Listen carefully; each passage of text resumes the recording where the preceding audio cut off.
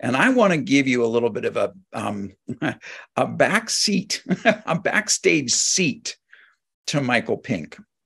I've known him for over 40 years now. And he is known as, and I'm going to read this so I get this part exactly right, some of the stuff I need to read, because otherwise I'm just going to go way off.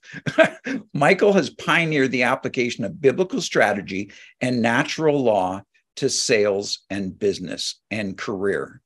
What I can say to you is that I am 40 plus years later, still astounded at the gift that God has given to us, given to the body of Christ in Michael, and what Michael does, because I experience it on a regular basis.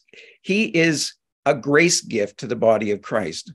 Somehow, some way, I don't understand. The Father hasn't shown me his mind on this, but he decided that he was going to take somebody and he was going to gift him with the ability to understand business and sales and careers and advancing the kingdom, making money. He was going to give somebody a gift for that, for the body of Christ. And that gift is Michael Pink. And I've experienced it over and over again. Some of you have seen my video before coming in here, where it's just one story I told, and one of the biggest deals I had to date in the publishing that was at a standstill. And the Lord said, call Michael. Well, why call Michael? The Lord could tell me. He gives the body different parts, and he gives us different grace gifts. And so he said, the guy with the grace gift that I've, call him.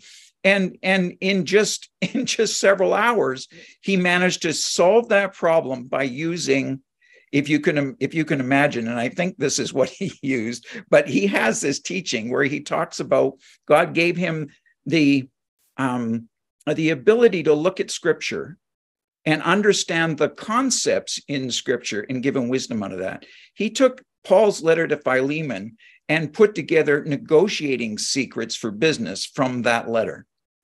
And that's the kind of thing that he does. It wasn't too long ago, probably less than a month ago was the last time I called him about something. And again, it was call Michael, because I know he's gifted in this area. And it just within a couple of hours, what he came up with was genius. And it just cleared the pathway. It was kind of like, well, of course, that's what I should do. It just made sense. So I watched, and I've been continually astounded. Now, Michael wrote one of the best-selling Christian business books of all times. Now, here's what you don't know. You probably know that about Michael. Here's what you don't know, is that I knew him then and watched him do this, and I was in publishing, writing books as well. Whereas what I would do is I would publish the book and give it to the publisher and see what the publisher did. And sometimes the publishers did stuff and sometimes they didn't. Michael practiced what he preached. He took what he wrote in the book and the principles that God showed him, and he started applying them, and he wrote a best-selling book, but every best-selling book doesn't become a bestseller. He wrote a best-selling book, then he applied the principles in the book and made it a best-selling book. So he practices and again, I'm watching him do this as I'm in publishing as well, Christian publishing, and I'm just looking at him and I'm going, wow, the wisdom. And you know what? For Michael, it seems to come naturally to him. Now, since then, he's published over 20 books with hundreds and hundreds and hundreds of thousands of copies sold. And some of his best-selling copies, I'm going up here so I get the titles right, are The Bible Incorporated, 7 Secrets of the Sale, and The Rainforest Strategy, and many, many, many more. But some of you may never have heard of Michael Pink. It's like, well, same thing with me. Some people go, you've sold 10 million books. I haven't heard of you before. Some people, the same thing with Michael. Well, why? If he's the person that God's gifted to do this, why? Because Michael is about, because this is what he's called to, training the body of Christ, not getting out there in the limelight, not doing this stuff and making it big for himself. Although he naturally, the things he touches are blessed. It just happens because he knows and understands the principles. But what he's called to is helping those in business and in sales and those that want to advance their career. He's called to helping you. So he has private groups. He has his books. He has counseling. I got to read this. Okay. He recently, like, there's high-level Christian business people and not necessarily running Christian businesses that call him, like myself, but bigger and big companies that call him to get advice or call him in to change things around. And he recently took, listen to this, a fledgling sales organization from 3 struggling agents to the fastest growing real estate brokerage in America and the 16th fastest growing company on the Inc. 500 list. And again, when I hear about it and I talk to him and he tells me the stories, he almost tells that story like it's nothing, because he doesn't realize sometimes how incredibly gifted he is because he's so focused on just helping you get ahead, because that's what God has gifted him to do.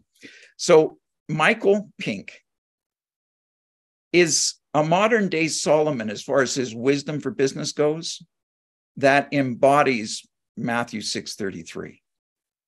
He is all about, and I got to say this about him, he is all about his relationship with God. He is all about seeking the Father. He is all about getting the Father's wisdom. He is all about being on his knees praying for the people he helps. He is like a modern day Solomon, but with Christ in him and him in Christ. Matthew 6:33, he's seeking the kingdom and his righteousness. My friend, who I'm privileged to call a friend, not only because he's an amazing friend and amazing man of God, but I'm privileged to call him a friend because I get to call him. And so I want to present to you an amazing, astounding gift to the body of Christ, my friend, Michael Pink. Rick, man, I couldn't have written it better myself. I'm deeply touched, because we do go back 40 years and we love each other. We kid each other. We've been through some battles together, not with each other, but helping each other through some hard times over the years. And it's an honor. And I want to thank you. Thank you for the warm introduction, Rick. I really appreciate it.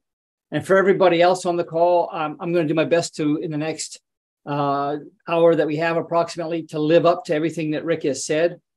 I've got some very important things I want to share with you. I spent a lot of time preparing for tonight.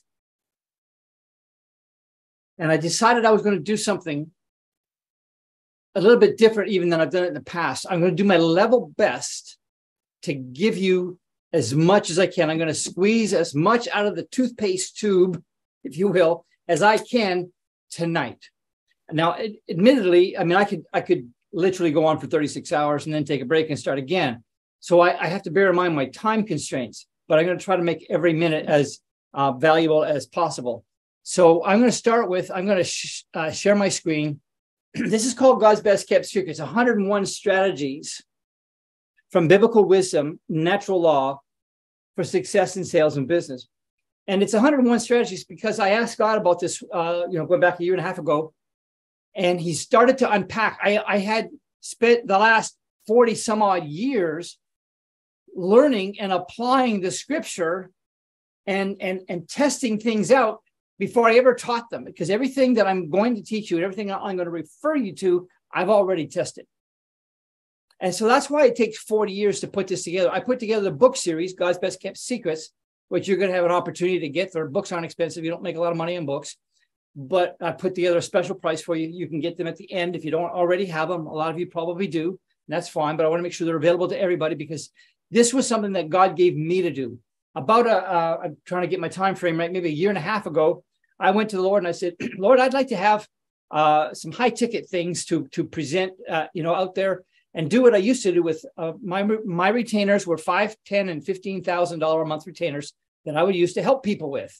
And I had my plate full and I was happy doing that. And I hadn't done it for a while. I thought, I'm going to do that again. And I said, Lord, give me an idea. What would be the right thing to package? And he said to me this, approximately. He said, I didn't give you all that insight and all that wisdom so that only the people with the most amount of money could afford it and nobody else could get it. I want you to make it widely available. I said, yes, sir. I don't know how this is going to work, but that's what you say. That is exactly what I'll do. So tonight, you're going to be told about God's best kept secrets, a 4-book series, but it will blow your mind. And I want you to have this because we're headed into some really challenging times this year and next year. I mean, the world has got nuts. There's a lot of stuff going on, and I think we need to be equipped to be calm, to not be afraid. And one of the ways to not be afraid is knowledge, because the lack of knowledge is oftentimes the source of fear.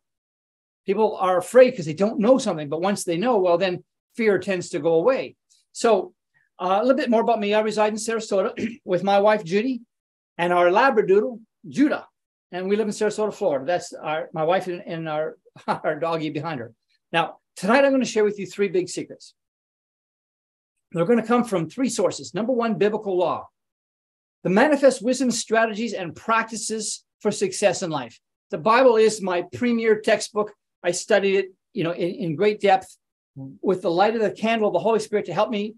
And that's what I'm going to be sharing from number 1. Number 2 is natural law, because it is the physical representation of God's laws and ways. When you see the systems out there that he's built, whether it's a tree or the ocean or any kind of system whatsoever, when you see that system, you know that he made it, he designed it to work a certain way. And if you learn how he does things and apply those ways to your business, you can thrive. So I'm going to be talking about that. And number 3, something more recent that I've uncovered is called universal law. It's the unseen laws that govern the universe. Now, here's the thing, folks. A lot of people think, well, what's this? What's my apple tree got to do with my business? Well, I'm going to tell you right now, it's got a ton to do with your business if you want it to. What's it got to do with entrepreneurship? What is universal laws like gravity or Kepler's laws of motion or planetary motion or anybody's I can name different laws that are these universal laws. What's that got to do with business? Well, I'm going to share with you a little bit about that. But tonight I'm going to have 3 goals specifically for you. This is what I prayed about that I want to have happen for you. Number 1, I want to help you to step into and fulfill your God-given destiny and purpose. Now, I don't want to just rush over that because it's so important.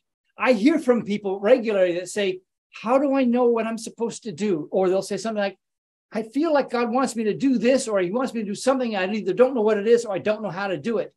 And tonight I want to put some light on that for you so that you won't be left wondering again. And that's number 1 goal. Number 2 goal is to introduce you to something called multiplication instead of fractionalization. Those are my terms. Because you see, we've been conditioned in this world to think about fractional increase. Like, oh, we had a 12% increase in sales this year. Like, yippee, yay. That's not multiplication, that's fractionalization. The Bible says in Genesis 1:28, be fruitful and multiply. Isaac, in a year of famine, he sowed the seed and reaped in that very same year a 100-fold increase. That, my friend, is multiplication. If you were to buy into the whole thing about fractionalization, let's say you think, wow, we had a 25% increase. Imagine Isaac, he gets 4 seeds, just for easy math, and he plants them. And a year later, or 6 months later, whatever it is, the harvest comes, and now he's got 5 seeds. Would that be cause to celebrate? No, it wouldn't. He's going to plant 4 seeds, and he got 400 seeds back. That, my friends, is multiplication. And that's what I believe is possible for us. I've experienced it, and I'm going to share with you a little bit about that. And my 3rd goal is this, to help you to access the supply of heaven that's promised in Philippians 4:19, where it says, my God will supply all of your needs according to his riches in glory by Christ Jesus. Now, I'm going to share something with you profound about that. And that's one of the highlights of this evening, because I know a lot of people struggle with that. They got vision, they don't have provision. Hopefully tonight I can help you get past that. And if you stay under the end, like Wally said, there'll be a free download for one of the best-selling Christian books of all time, the Bible Incorporated. There'll be a free download for that. And you'll be offered, if you want, a 1-month scholarship to the Jesus School of Business for just $1. Anyway, that's what's going to happen at the end. And my background, I'll share with you. As Rick said, I've written 20 books, selling hundreds of thousands of copies, lectured in universities like Regent University, University of Miami, University of Zagreb in Croatia, Cedarville University in Ohio. And matter of fact, the University of Charleston, South Carolina, I put on an event there and had some pretty good speakers. Tim Scott, one of the speakers, a presidential candidate right now, spoke at my event, introduced himself to my audience. Good guy, by the way. I was on the radio on about 200 stations across this nation for about 7 years. It's only a short, like 2-minute spot, but I did that for 7 years. And as Rick mentioned to you, we did something with a friend of mine and got on the Inc. 500 list. So that's a little bit about my background. Enough of that. What I want to talk to you about is you. And this first thing, this is a key driver. And I want you to touch this point with yourself, this whole thing about destiny. We're going to go slow enough in this so you get it. Okay, it's really, really important. Ephesians 2:10 says, we are his workmanship. In other words, you were crafted specifically for a reason. You're his workmanship, not a passing thought. You are his workmanship. He made you out of the dirt, essentially. And he breathed into you. Everybody else, he just spoke into existence, but not man. No, sir. You are his workmanship, created in Christ Jesus. Why? For good works. What good works? We'll talk about that. Which God has prepared beforehand that we should walk in them. There are works, things, and you know it. I don't think there's anybody on this call who doesn't really at some level know that, yeah, I feel like I'm supposed to do something. I just don't know what it is. Or maybe you feel like, I know I'm supposed to do this, but I don't know how to. Or I know I'm supposed to, but I don't have the money to get launched. I don't know what to do about that. Well, I want to help you with that tonight. You are hardwired for success. God himself crafted you and hardwired you for success, but the world, but life has programmed you for failure. It tells you look for a 10% increase. It tells you to do all kinds of things you don't have to do. And it's kind of programmed you for failure. Because you see, we have an adversary who seeks to devour you and keep you from fulfilling the divine call in your life. And I believe that the devil knows about your calling, that you have one before you ever do. And if he can get you off track or destroy you or get you off in drugs or whatever it is, he can get you going down some wrong path or get you bankrupt or get you disillusioned or get you depressed or sad or something, anything he can do to keep you from recognizing that, wait a minute, I was crafted. I am his workmanship. He did this for me to do some good works that he's already prepared for me. The battle for your destiny, by the way, is normal.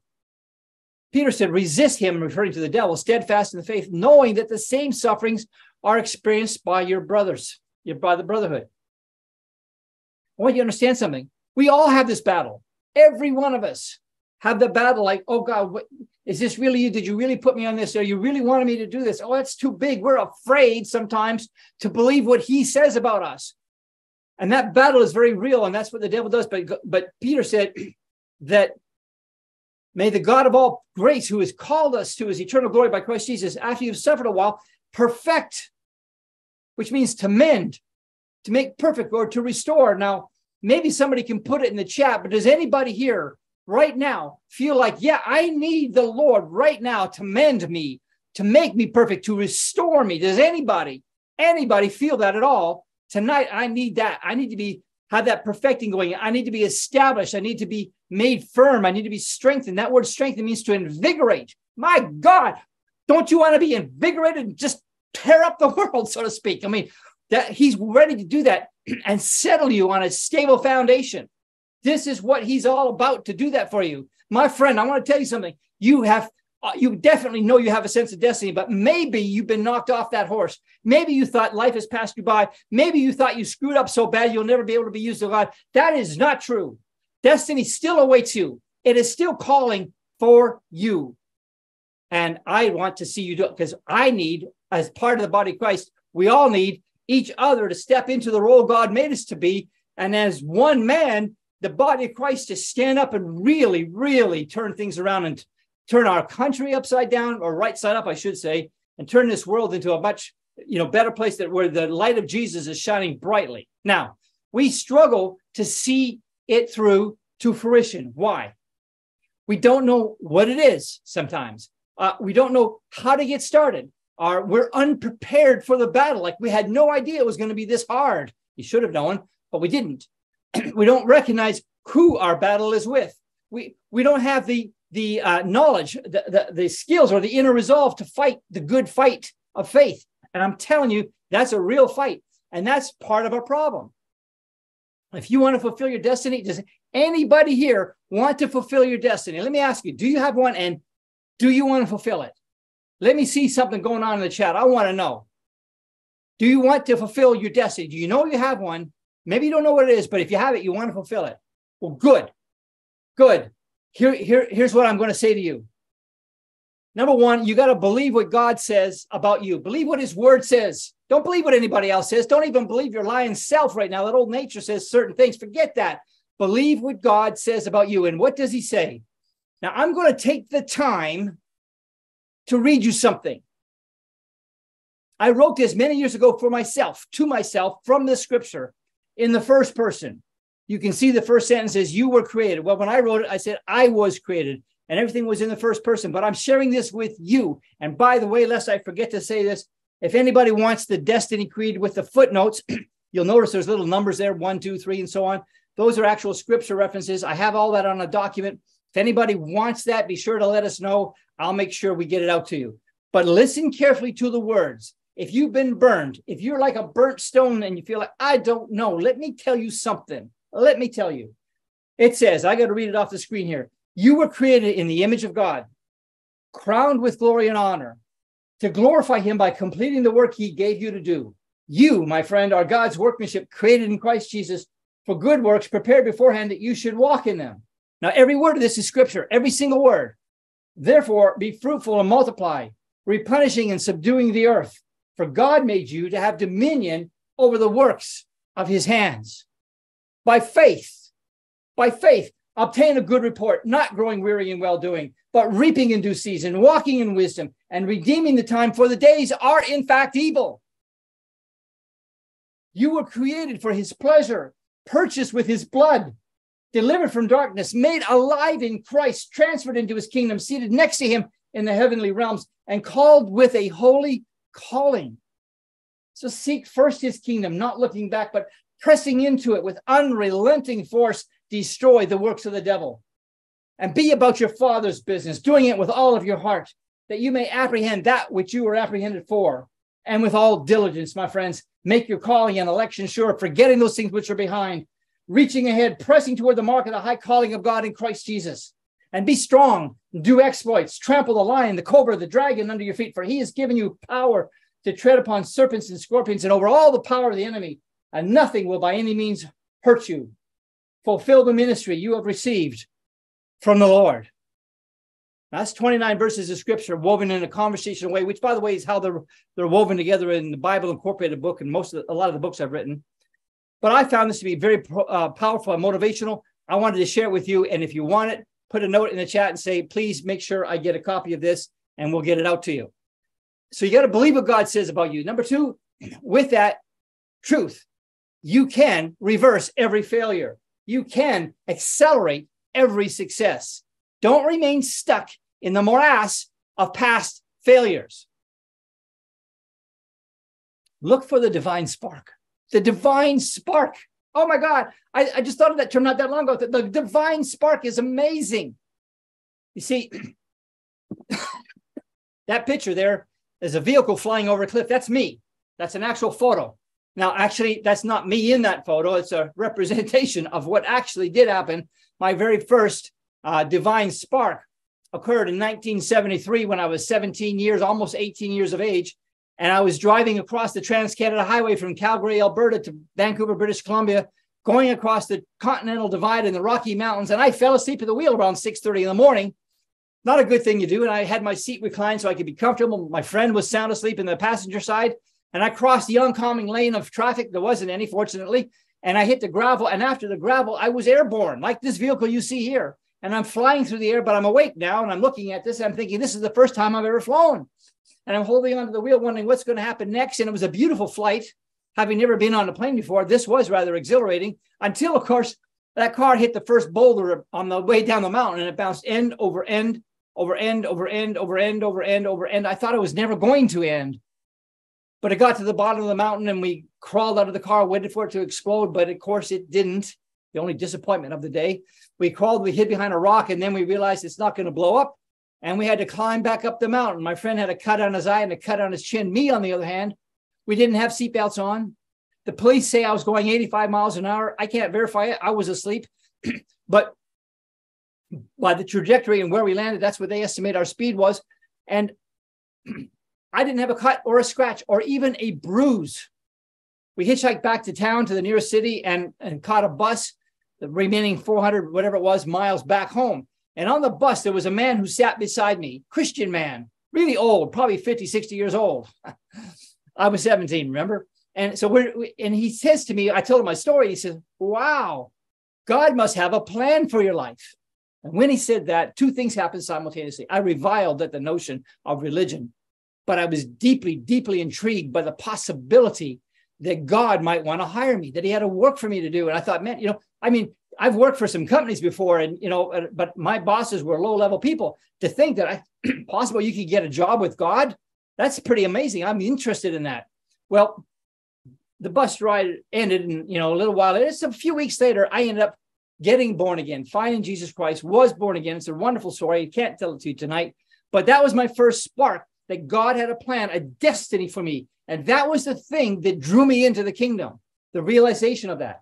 Now, destiny has a path, and I'm sharing this path with you. It's my path, but I'm going to share it with you because I think some of you might benefit from recognizing the path that you've been on, because you're thinking, you're waiting for like this moment, maybe when Paul, had a visitation and Jesus said, why are you kicking against the pricks? And, and he's the, oh Lord, he didn't know. And then he's blinded. Well, maybe you're waiting for an experience like that, and maybe it'll happen, but most of us don't get that. And I didn't either. But I found out there is a path, and destiny has a path, and so does yours. And here is what I want you to see. When I was 19, now a year and a half later, I was a forklift driver in a big manufacturing place. We made cardboard boxes. It was a union shop, and they went on strike.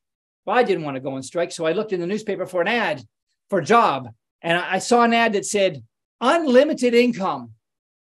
Get paid what you're worth. I thought, that's too good to be true. That's amazing. They can't possibly have that much money. They're going to pay me what I'm worth. They'd better be really rich because I've got some stuff here. I was really, really excited. I thought, I better run as quickly as I possibly can down to that place and see if they still have that job open. And sure enough, they did. It was straight commission sales, and it was selling life insurance. I was familiar with neither one of those concepts, but I applied and I was hired. Oh, yes, I think they were hiring just about anybody, but I went through the insurance training, and they said something to me in the course of the training after we got licensed, is that they would send you to a city you've never been with leads for people who had their accident insurance, and your job was to try to sell those people life insurance. Now, just so you know, it was a sort of a fixed policy. In today's money, it was about a $7,000 whole life policy. It wasn't a big policy, but that's what they had. And so they said, and by the way, on your first week, you should sell. Well, anybody want to guess how many policies they think you should sell your first week? I'd love to see what somebody thinks here. Can anybody put like, okay, your first week in sales, they're going to give you some leads, and how many policies you think? I'm going to see if I can click on something to see what the chat's saying. I want to see what you guys are saying here. Let me see if somebody said 7. Peter, who are you, 100? I love it, Peter. But no, it wasn't that. They told me, I see 20, I see 6, I see 20, I see. Here's what they told me. And here's the thing. What do I know? I'm 19 years old. They told me you're supposed to sell 50 policies. So you know what? I went out my first week. And as it turned out, I sold 50 policies. And it's about, in today's money, about $350,000 worth of whole life policies, but it was to strangers. Now, I had no skill. No skill. I had belief. Now, catch this. I had belief, because unfortunately, at that age, I believed anything and everything anybody ever told me. So, for example, because I was so naive, I was cold calling at 10, 11 o'clock, midnight, and even one call at 2 a.m. in the morning, cold calling on an Indian reservation on an island in the west coast of British Columbia. And when he opened the door, he invited me in, bought a policy for him and his wife and all his kids, because I didn't know you shouldn't do that. Can you believe it? But it happened. I had belief and I had favor. But then something happened. I did 40 renewals, 50 policies. The next week it was a little less, and the next week a little less. And what was happening was, it was kind of like Peter. You remember Peter when he walked in the water, and he's walking out to Jesus, right? And everything's cool. And then it says he notices the wind and how boisterous the waves were. And he says, wait a minute, You can't walk on water when it's windy. Not when you got a swimming pool, fine. You can walk across that easy peasy. But walk across rough water, no, you can't do that. And so he started to sink, and Jesus, of course, saved him. And a similar thing happened to me. I was like, I don't know. I didn't realize selling 50 was a lot. I thought that was the minimum. I thought I just squeaked in. I was the only guy. Nobody came anywhere near that. I had a class I was part of maybe a dozen other guys that were trained at the same time, and nobody else came anywhere near that. But I thought I just barely held on to my job. And so I left that job because I wanted something a little bit more secure. I got into a boat. It was called Dun & Bradstreet. I got a salary job as a business reporter. And I was doing that, and fine. I realized now in hindsight that those two jobs were not my destiny, but they were my path. I just didn't know it. Now, I want you to track with me because I'm going to reveal my path, and I want you to look back at your life and see your own path. The path to destiny for me included in 1976, a friend of mine in church said to me how much money he had made that month. And it was 7 times what I was getting paid at Dun & Brad. So I thought, wow, are they hiring? He said, yes, as a matter of fact, they are. And I applied for a job with that company selling copiers. And the change in my life the trajectory was amazing. I got started in that, and I was in it for about 6 years. And I have to tell you, I did okay. Sometimes I did incredibly well, but mostly it was just mediocre. So in 1981, I thought, well, I want to have my own business. But without the right knowledge and only having desire, I lost everything. Can anybody relate to that? Does anybody ever think, well, I've done pretty good here. I think I'm going to start my own business, and then it didn't work out so well? Can anybody relate to that? It certainly happened to me because I didn't know what I didn't know. And that's a lot of times the problem. But here's what happened. In 1985, I had another divine spark. Here's my second one. Actually, the second one I'm telling you about, I've had several. But this was another one. I'd come down from Canada. I was driving through Nashville, Tennessee on I-40 through downtown area. And out of the corner of my eye, the Holy Spirit points out a building. He says, Michael, that's where you're going to work. I looked at the building. I said, what is that? And it had a name of a man's name on there. And underneath it had the name of copiers, like Rico and Savin copiers, or Minolta, whatever it was. And I said, copiers? Oh, God, I don't want to sell copiers. I sold them in Toronto, and I did horrible. That was my last job. I don't want to sell copiers. But he said, that's where you're going to work. And what do you do? What do you do when God says do something? I'll tell you what you do. You might wrestle with it a little bit, but if you're smart at all, you're going to do it. So I started in January of 86. I went to the place. I applied for the job. I got hired. They put me out in a branch office. And here's what the VP said to me on day one. And this is why you might recognize this was a divine spark. This was a moment that God spoke to me. And so on the first day, the VP says to me, Michael, here's the way it works in this company. For every 4 or 5 people that you demonstrate our copier equipment to, you should make 1 sale. The national average is 1 out of 4. Now, we don't expect any sales your first month because you're going to be cold calling and developing your own leads. But we want 2 sales your second month and 4 sales a month thereafter. I said, okay. But I was bothered by that. Do you know why? I was bothered because selling 1 out of 4 meant accepting a 75% failure rate. And I thought, what farmer plants 4 rows of corn and prays to God that just one of them comes up? So I picked up my Bible that very day and I said, you know what? God, you called me to do this. You're the one who told me to go to this place and apply for this job. And I got the job. You gave it to me. I didn't want to do this, but seeing how I'm here, you've got to show me how to do it your way because I didn't do so well doing it my way. And he told me where to begin. I began in the book of Proverbs. I did something I had never done before. I read things like Proverbs 3, verse 3 and 4. It says, bind mercy and truth around your neck. Write them on the tablet of your heart. And you will find favor and good understanding in the sight of God and man. And I thought, you know what? I need favor. I need favor. I want God's favor. I want the guy down the street looking at me and looking at the competitor and saying, I don't know why, but I like this Michael Pink guy. I'm going to buy from him. I wanted every advantage I could possibly get. I did other things. I figured out, how do I bind mercy around my neck? How do I bind truth around it? What does it mean to write it on the tablet of my heart? Well, I found out and I did it and other things. And 90 days later at my first quarterly review with all my peers at the country club where we did it every quarter, there was a review. And when it came to be my turn, I had to put all my results on a screen. There were 20 some odd sales guys there, plus management. And you had to say what your results were. And I said, I've been here 90 days and I've done 22 presentations and I've got 22 sales. It was 3.5 times a number that nobody had ever achieved. and it was 100% closing rate. And I didn't use pressure. I didn't have to do any of that kind of stuff. It was like, oh my gosh, this is crazy. And I finished the year at about 90 some odd percent, the low 90s in terms of closing, setting a record for the most copiers ever sold in a single year.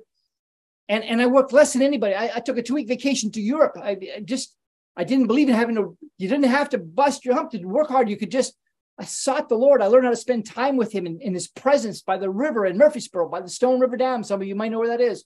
And I sought him, and he would give me strategies on how to do things. And it was amazing. At the end of the year, the president said, basically, made me the sales manager of a team of 5 guys that were failing. He wanted to see if what I knew was transferable, because up to that point, they said, he's from Mars. He's not from here. And they had a half right, I mean, I am, my new man is, if you will, is seated in heavenly places in Christ. I'm not so earthly bound as you might think. And I have a whole new perspective, and it's changing everything about me. So yes, I took on that responsibility. And guess what? 10 months later, my team was up 430% year to date over the year before. Now, just so you know, I told you I was going to talk about multiplication. That's not fractionalization. That wasn't, we're up 31%. No. 430%, almost 4.5 times. That's multiplication. That's what I want you to learn and understand. Now, my path continued. In 1988, I thought, okay, I know how to sell. I'm going to start a company again. And I started another company because after all, 74% of millionaires came through entrepreneurship. And I thought, that's what I'm going to do. But I learned that it takes more than sales skills to build a business. Some of you know what I'm talking about. Peter Daniels, my mentor, my dear friend, told me that he started business 3 times, went broke 3 times. And every time he would recover by going into sales, making a ton of money, pay off all his debts, and go back out again. He found out that being successful in business was not just a matter of being good in sales. You had to know other things, and I didn't know them at the time. And I ran out of money in about 8 months. But then came another major divine spark. And I use that terminology, my friends, because I know by the Spirit, some of you, maybe all of you, have had or recognized, at least you probably all had them, these sparks where the Spirit of God spoke to you, and you maybe thought, what was that? And you think, I kind of felt like that. And you may or may not have recognized what it is, but I do. And I want you to look back at your life and take a look at those divine sparks, because God is leading you even when you don't know it. And so the divine spark came one night at church on a Sunday night. The pastor was preaching his heart out, and he made a comment. He said, instead of asking God to bless your efforts, why don't you ask God what he's blessing and do that? I thought, that's an incredibly good idea, because I tried to get God to bless what I'm doing for 8 months. I did everything I could to get him excited about it, but he just wasn't. And so I said, God, what are you blessing? Tell me that, because I'm out of money. I'm out of options. I don't even have a job, and my business is bust. What do I do? And he said, Psalm 68:11. Psalm 68:11 says, the Lord gave the word, and great was the company of them that published it. Now, I'm a bit of a literalist, you see. And I said, Lord, you want me to publish the Bible, the word? I mean, I don't know what you're talking about. But if you give me an idea, then I'll get your word and I'll publish it. And I went for a walk that weekend, next few days, and I got an idea for a book that became known as the Bible Incorporated. In Your Life, Job, and Business. That's the one that has sold hundreds of thousands of copies all by itself. We self-published it. There's an incredible, miraculous story, by the way. Anybody want to publish a book? Does anybody want to publish a book? Anybody here got a book in them? If you've got a book in you and you feel like you should write a book, I hope you'll jump in the Jesus School of Business, because I will help you do that. When I say I'll help you, I'll tell you what to do. When I ordered my first 25,000 copies of this book, by the way, I didn't have money to pay for the shipping from wherever it was to my home in Tennessee, let alone the $100,000 that was due when the books came in. But I ordered them. And when I ordered the 25,000 books, the printer said, Michael, are you sure you want to order that many? Don't you know the average book published in America by real publishers who have distribution outlets and stores that order the customers from all over the country? Don't you know that they never sell more than 5,000 copies over the duration of their life? And you're ordering 25,000 to your basement, and you're just a guy with a basement, no distribution outlet. Well, I didn't know that. I didn't know the rules. I thought everybody would want this book. I put my hand over the phone and I said, Lord, what do you want to do? What do you want me to do? And he said he was good with it. So I said, no, we're good with it. Oh, and all I had to do was sell enough books and before the bill came due. And that was my strategy, just sell enough before the bill came due. And you know what? We did. We did. How? Wasn't even going to tell the story, but I will tell you this much. We wrote the book, and before it came off the press, I took a prototype of it, if you will, and I drove around to the three biggest distributors in the industry at the time. The first one was called a company called Spring Arbor. They're now Ingram Books, but they were called Spring Arbor Distributors. And I got there, and I wanted to show them the mock-up of my book, and I figured, they're a distributor, they should order at least 1,000 books. And so when I went in and I met with the buyer, he said, "How'd you get in here?" I said, "Well, through the front door. I mean, like everybody else. What do you mean, how to get in?" He said, "How'd you get an appointment?" I said, "Well, I called," and I don't remember exactly what I said, but he said, "We don't deal with people like you. You're just a guy. We call them mom and pop. We don't deal with publishers like that. We deal with publishers who have distribution outlets. We don't, no offense, young man, but we don't do business with people like you. And furthermore, you wanted me to buy, I told me you had to buy a minimum of 1,000 books. He said, we buy from the biggest publishers in America, Thomas Nelson and Word Publishing and all these other guys and Tyndale and whatever. And when we buy from them, we buy 1 or 2 cases, 24 or 48 books at max. We're not going to buy 1,000 from you. Are you nuts?" It was nice, but he was firm. And I said, "Let me tell you something.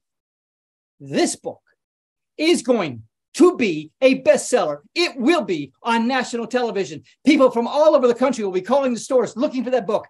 And the stores won't have it, and they'll be calling you, and you won't have it. And by the way, if you want it, you got to buy 1,000 copies." They did.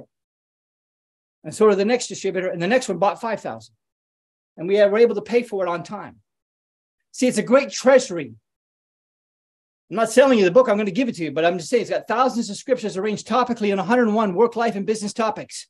And in the process of putting that together, my mind got marinated in the Word of God because it's pure scripture, just like the Destiny Creed, but chapter after chapter after chapter after chapter. I was totally immersed in God's Word. And that business was successful. And we sold the company to World Bible 5 years later. Happened to be after my wife's son was killed in a car wreck, and it was a very difficult time, and we sold the company. Now, but I stepped into something. I've talked about God's Best Kept Secrets, the 4-book series. I want you to get the book. You should get them. If you don't already have them, you should get them. But I started a sales training company with a reservoir of biblical strategies that I was learning. It had things like the Moses questioning strategy. Who's ever heard of that? Numbers 13, fantastic. It had the negotiating secrets of Paul, which Rick alluded to, found in the book of Philemon. It had high probability selling, which is based on the parable of the sower. The great business commission pulled out of Matthew 28, presentation secrets of Peter. A ton of more stuff is in this book. This is one book, and I wanted you to get an idea of what's inside it. In fact, I'm going to do something. I'm going to try to be quick, but I want to give you an idea. The Moses questioning strategy. What is this? This strategy has put millions of dollars in my clients' hands. Now, to be clear, I don't mean in individual people's hands. I mean, my corporate clients have made millions with this. And it looks something like this. Moses was getting ready to send the 12 spies into the promised land, and he had 7 questions he had to get answered. He knew they were going to be met with resistance, which meant there would be risk. If they were successful, there would be reward. And so the Bible says in Numbers 13 that he had 7 questions he had to have answered. And what you uncover when you learn how to ask those questions, the way that you should ask them, opens up a tremendous amount of opportunity. I had a client that was an air conditioning wholesale company, meaning they sold a major brand of air conditioning equipment to local contractors who in turn sold them to people like you and me. And they were the big guy in town, with the particular brand.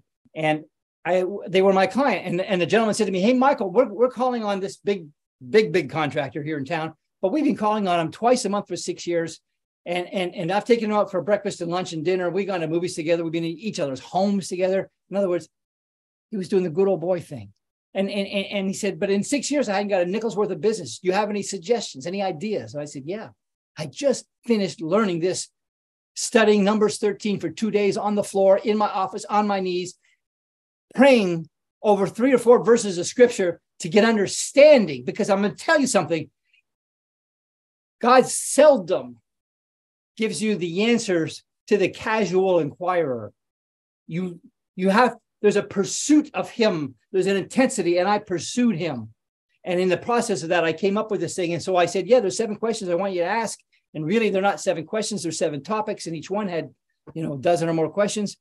And he asked me to write them out, and I did. And on Wednesday, he went there. like he'd done twice a month for 6 years. Only this time, instead of talking about the football game or their kids or the weather or whatever they talked about, this time he talked about what's in these questions. Well, he opened up things he never knew before. The next day, the owner asked him for a quote. On Friday, the company gave him a purchase order for $60,000. He was blown away, called an emergency sales meeting, put me in front of his team of 18 sales guys. He held up that sheet of paper because I hadn't told him where I got it yet. He said, I don't know what this is, and I don't know why it works, but I want every one of you doing it, and Michael is going to show you how. Well, they didn't like that idea too much, but they were ordered to do it, and I did. This was the end of March. They're heading into April. The previous April, they'd done 1.2 million in sales. They're hoping to do the same, maybe 1.3, but they were required by their boss to follow this mandate, to follow the strategy, and they did. And instead of doing 1.2 or 3 or 4 or 5 or 6 or 7, they did 1.7.5 million. When I went to see the owner, I said, how'd it go? And he told me his face was ashen. And he said, where did you learn this from? I probably made a mistake. I said, I learned it from Moses. He would have been less surprised if I just cold cocked him or something, but he's like, Moses, what are you talking about? I tried to explain to him, but I don't believe he was a believer at the time. And at any rate, this is one of the things that's inside book number 2. And there's a lot of great stuff. High probability selling. Listen, this is a great secret. Watch this. The parable of the sower. You've probably heard about it. You probably read it a dozen or maybe 100 times, right? Here's the mystery. 17% of the seed in the parable of the sower produced 84% of the harvest. I don't know anybody alive, there's bound to be somebody, but I don't know them, who's ever done the mathematics on this to determine this equation. But it's a fact based on given assumptions, equal amount of seed landing on the 4 different types of soil, 17% of the seed produced 84% of the harvest. Now, if you know that and you know what each type of ground represents, and you're able to choose the type of ground that looks the best by certain indicators, and you can put 100% of your effort into the place where it got 84% of the harvest, you will multiply your results. This is high probability selling. It's profound. That's inside the book. There's something else. I call it Destiny Launched. This Destiny Launched. As I trained salespeople, their success was immediate, predictable, and substantial every single time. Now, to be clear and completely transparent, I'm not saying every human being I ever taught this to prospered wildly. I am saying that all my corporate clients did exceedingly well, and their people individually did as well. I gave you a couple examples. Rick already told you about the Inc. 500 example, but I had an education company that a friend of mine bought, and they were insolvent, meaning they couldn't pay their bills, they couldn't pay their staff, and they bought him. He took it over in January of 2011, and he said, will you come with me as I take over the company and help me? I said, sure. We flew out there. We took over the company. 90 days later, my job was simply to affect the sales. Gave me complete carte blanche to do what I wanted to do. He did his own mastery. He did his end of things and did, a lot of great things. There's more than just sales involved. But at the end of 90 days, not only had we rounded the corner, but he had $1 million profit. By the end of the year, he had 30 million in sales, 6 million in profit. I only tell you that to say what I'm talking about actually works. And it was then that I knew that I was walking in my destiny, teaching God's ways for success so others could find, fund, and fulfill their own destiny. I'm here today, tonight, to help you. It's my mandate. I know what I'm doing. I can help you. That's what I want to do. That's why God told me to write this stuff and then to get it out. So I'm getting it out. So do you want to fulfill your destiny? That's my question to you. I know your answer is yes. So look at your path. What has God brought you through? By the way, it's been my experience that it usually starts off with a general idea or direction. And as you walk towards it, your purpose becomes clearer and clearer until one day you wake up and you realize you're doing the thing that God put in your heart. Abram, God says to Abram in Genesis 12, he says, hey, Abram, get out of your country, from your family, and from your father's house to a land that I'll show you. And he left. He didn't have a map. He didn't have a name. He just had a mandate to go a certain way. And as he went, it became apparent. And wait till you hear, I can't tell you to you now about Haran and the place and so on. The landmarks along the way are very, very moving, but he told him to do that. I want you to know that A lot of you guys have already started down that path, and now you know that you want to do it, and you want to do it bigger and better. And how are you going to do that? Well, I've talked about biblical law. Now I'm going to introduce you to natural law. This is deep and profound and very, very effective, because Paul said in Romans 1:20 that the hidden things of God are revealed in the things that God made, even his eternal power and his divine nature. So I began to study the natural laws, because it was amazing to me. Like, sometimes when I want to learn something, I just show me how you do it. And when I can watch somebody do it, like, oh, I get it. But if somebody writes it to me in a manual, it's a little harder for me. But show me, my goodness, what can you learn with that? So I looked at God's model, and it was very profound. But how did I find it? This will blow you away. Maybe it blew me away, at least. You see, remember that scripture I said, I'm going to talk to you about, my God will supply all your need according to his riches and glory? Remember that? And I want to ask anybody, put this in the chat if you would, please. Is anybody ever been in a situation where maybe you're there right now, where you're very much familiar with Philippians 4:19? You know what it says, but at the same time, you're experiencing lack. Like you're thinking, but I don't have, but I know your word says, but my circumstances don't line up. Does anybody relate to that? Or am I the only guy on this program here that knows? Come on, let me see. Okay, I'm seeing a lot of yeses here. Okay, that's just being honest. I mean, I stood out my driveway 30 some odd years ago when I started my publishing company. Come on, thank you for the comments. Keep it going. And I said, Lord, I know that your word says that my God will supply all of your needs according to his riches and glory by Christ Jesus. And I believe every word in the Bible. I believe when it says bonded leather and it's genuine on the back of the book, I believe it. I believe everything it says. Printed in Nashville, I believe it. I believe every single word in the Bible. But, and I know you can't lie, but God, I'm not lying. And my needs, I have real needs, and they don't seem to be met, and I don't know what to do with that. Have you ever had an honest conversation with God about that? You should.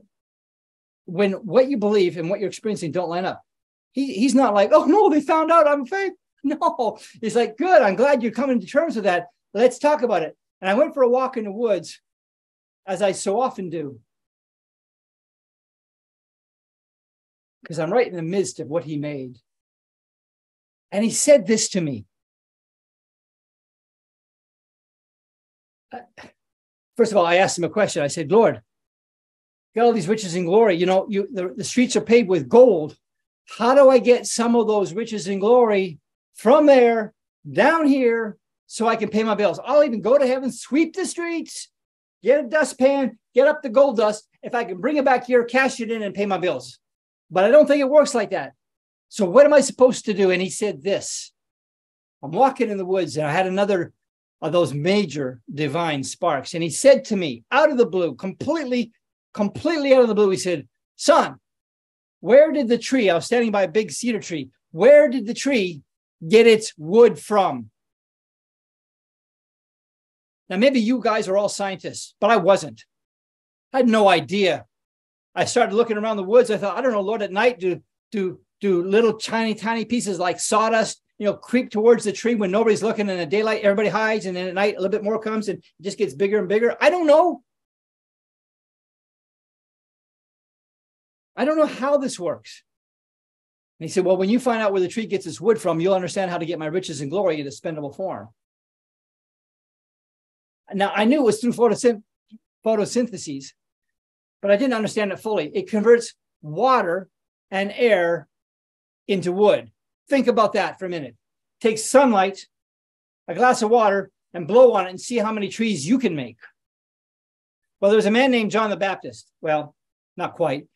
Johann Baptista von Helmholtz, born in 1580. First man ever to take a selfie. I don't know what kind of phone he had, but there it is. And he lived until 1644. And he did this in the early 1600s. Hopefully, I'm kidding. He didn't take a selfie, but that's apparently what it looked like. And he placed, now catch this, this is really, really important. He placed a 5-pound willow tree, a little sapling, if you will, in an earthen pot containing 200 pounds of dried earth, dried soil. And over a 5-year period, he added nothing but water and, of course, sunlight. And after 5 years, he found that the tree that was 5 pounds was now 169 pounds, and the soil had only lost about 2 ounces. So where in the world did the wood come from? Where did the extra 164 pounds of wood come from? It's in a room where there's only light and water, and now there's all this wood. You see, metal was in the ground, you could dig it out. Gold was in the ground, you could dig it out. Iron was in the ground, you could dig it out. Copper was in the ground, you could dig it out. But wood used to be nowhere.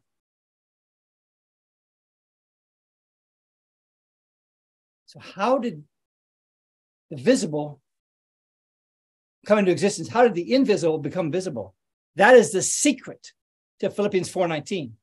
So he said, when you find out how that works, you'll understand it. So I went and ran out of the woods, got in my car, and I drove to the nearest public library.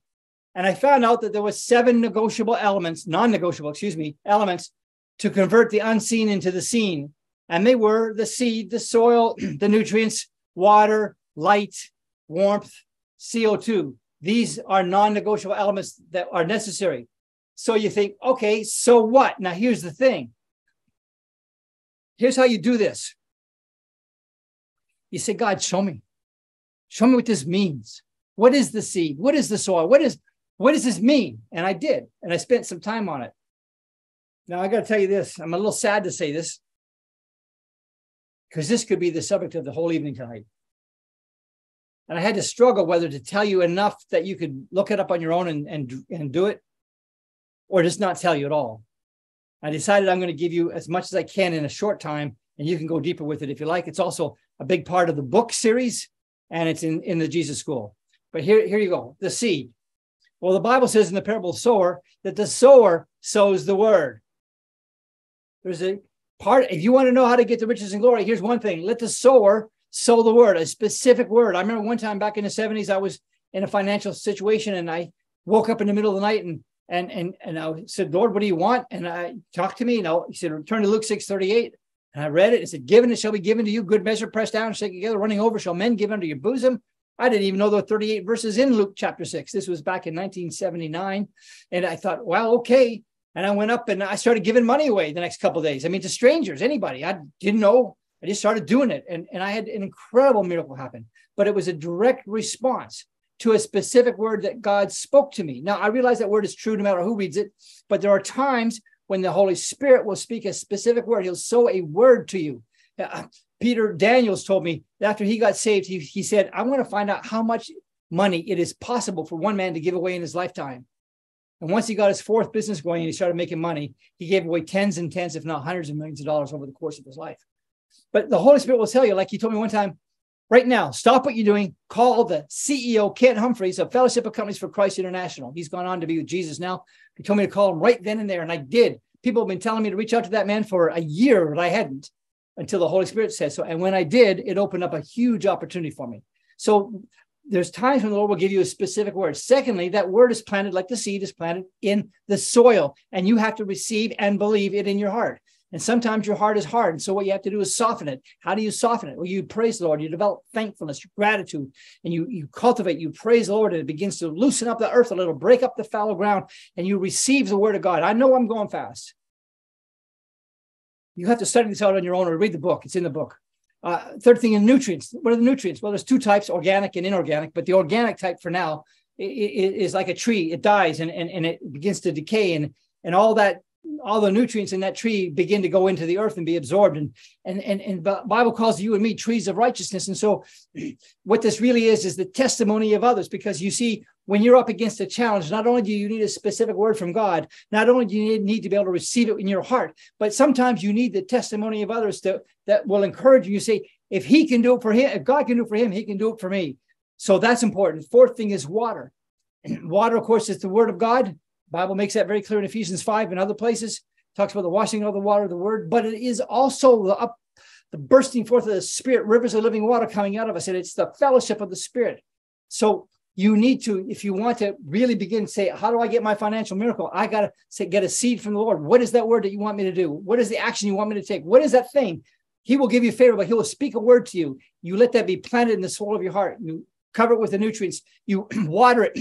And then CO2. You see, CO2, again, I don't have the time to get into this, but I guarantee this. It represents the problems in your life. CO2 is the problem. So everybody's all afraid about CO2. Well, CO2 is happy food for trees. When the levels were higher, it needs to be like 6 times higher than they are now. Trees were growing so fast and fruit was so big and everything was so wonderful. They love CO2, but they're a problem to mankind. You know, if we didn't have trees, we'd be in trouble. And so part of the solution is I got to find a problem to solve, because that's where my provision is. I told you about the book, The Bible Incorporated. After we did our first print run of 25,000 copies and we sold out in 8 months, I ordered another 25,000 copies. And this time I had some people prepay it, you know, like in an order. And one of them was a ministry that ordered 5,000 copies. And the day it was going to press, I called them and said, hey, I still don't have your check. I need the check. And they said, well, we've had a spending freeze. And I'm sorry, Michael, but we can't do that right now. Well, they just took away my ability to pay for my order when it came due. It was an existential threat to my little struggling, fledgling little business. It was a problem. It was a big problem. But I knew something. I knew that every problem has an equal or greater opportunity. Problems and adversities are joined at the hip. I knew this was a big problem, which meant there was a big opportunity, and I was going to find it. And I got on my knees and I prayed and I said, Lord, Lord, Lord, this is a big problem. It can end us. What is the solution? What is the opportunity? And he told me, and the whole opportunity was, instead of ordering another 25,000 leather-bound books, I ordered 5,000 leather-bound and 20,000 paperback. So they printed 25,000 books, 5,000 were in leather, the other were paperback. And guess what? Because paperback were for far less, the leather books with the brass corners and the gilded edges and all that, and sewn together, they're very expensive. The paperback, not so much. And the paperback sold hundreds of thousands of copies by itself. It became our best-selling book ever. Problems are your provision. Then you need light. Light is energy. You know, you got solar power everywhere, right? It's energy. It's really faith, if you will. And Jesus said, it is your faith that has made you well. Not mine, it's your faith that made you well. So trees use the power of light, or the power of faith, to convert CO2, or problems, and water, the word or information, combine it with that and they turn it into sugar, which is provision. And ultimately it produces wood, leaves, fruit, whatever it is you need in your life. And so light is the element of faith in action. And lastly is warmth, which is, it is passion, it is intensity, it is zeal. You know, Jesus said, and the scripture says, actually, seek the Lord with all of your heart. When you seek him with all of your heart, you will find him. Not when you do it half-heartedly, not when you're just casually walking down the street. As I said earlier, I learned it from Judy. She shared this with me, that her pastor from before I knew her said, God seldom answers the casual inquiry. There's a passion that's involved here, an intensity. And when you put those 7 things together, my friend, you will have the answer that you need. You'll have it every single time. Now, I can't get into this, but those same 7 elements relate to business. You can see them there on the screen. I can't walk you through them right now, but they're very powerful for business as well. And then the rainforest. You see, what happened was 2005, I think it was, I was sitting on my sofa, minding my own business, praying, seeking God, listening to him. And he said, hey, Michael, not quite like that, but he said, how would you like to go down to Panama, the country? I said, you mean a third world country? You want me to go to Panama? What for? He said, well, I want to teach you something about finance, the realm of finances. I said, huh? So I went. 2 weeks later, I'm on a plane to Panama. I don't know why. I don't know where I'm going. I get down there, and there's another divine spark waiting for me. I'm walking from my room to the place where they serve breakfast. I'm in a place called Boquete in the country of Panama in the mountains. And the Lord spoke to me. I wasn't asking him anything. He just spoke to me. And he said, everything you need to learn about business, you can learn in the rainforest. Can you imagine? I went to the front desk. I said, are they having a business seminar in the rainforest? And you know, God's laughing and said, that's not what I meant, Michael. That's not what I meant. And I found out that, you know, Romans 1:20 talks about the hidden things of God. Solomon, the wisest man, the richest man that ever lived, said that in 1 Kings 4:33 that he spoke about trees, from the cedars that were in Lebanon to the hyssop that springs out of the wall. And the kings of all the earth sent their men to listen to him, to his wisdom, because they wanted to know what he knew about trees, because it wasn't how to prune a pear tree. It was the secrets of the universe wrapped up into things God made, and he was an expert at it. So I began to seek that. I went multiple times to the rainforest. There I'm with this on the private grounds of the Smithsonian World Headquarters for Tropical Research on Barrow, Colorado Island in the Panama Canal in front of one of the trees. They're kind of big there, as you can see, taking notes and listening to the private scientist that was assigned to a group of us to explain a lot of things in the rainforest. And I discovered things like the Brazil nut effect, how to get anything you need in life without using money. Isn't that pretty cool? Because in the rainforest, guess what? When a monkey wants a banana, he doesn't go to the banana tree and drop a quarter at the bottom and go get a banana. It doesn't work like that. They don't use currency. They have a far more effective system. I found out how to do that. I acquired $360,000 worth of ad space in a national business magazine by simply copying the lesson of the Brazil nut effect by trading value for value. Full page ad in Success magazine for a year was the deal. No cash required.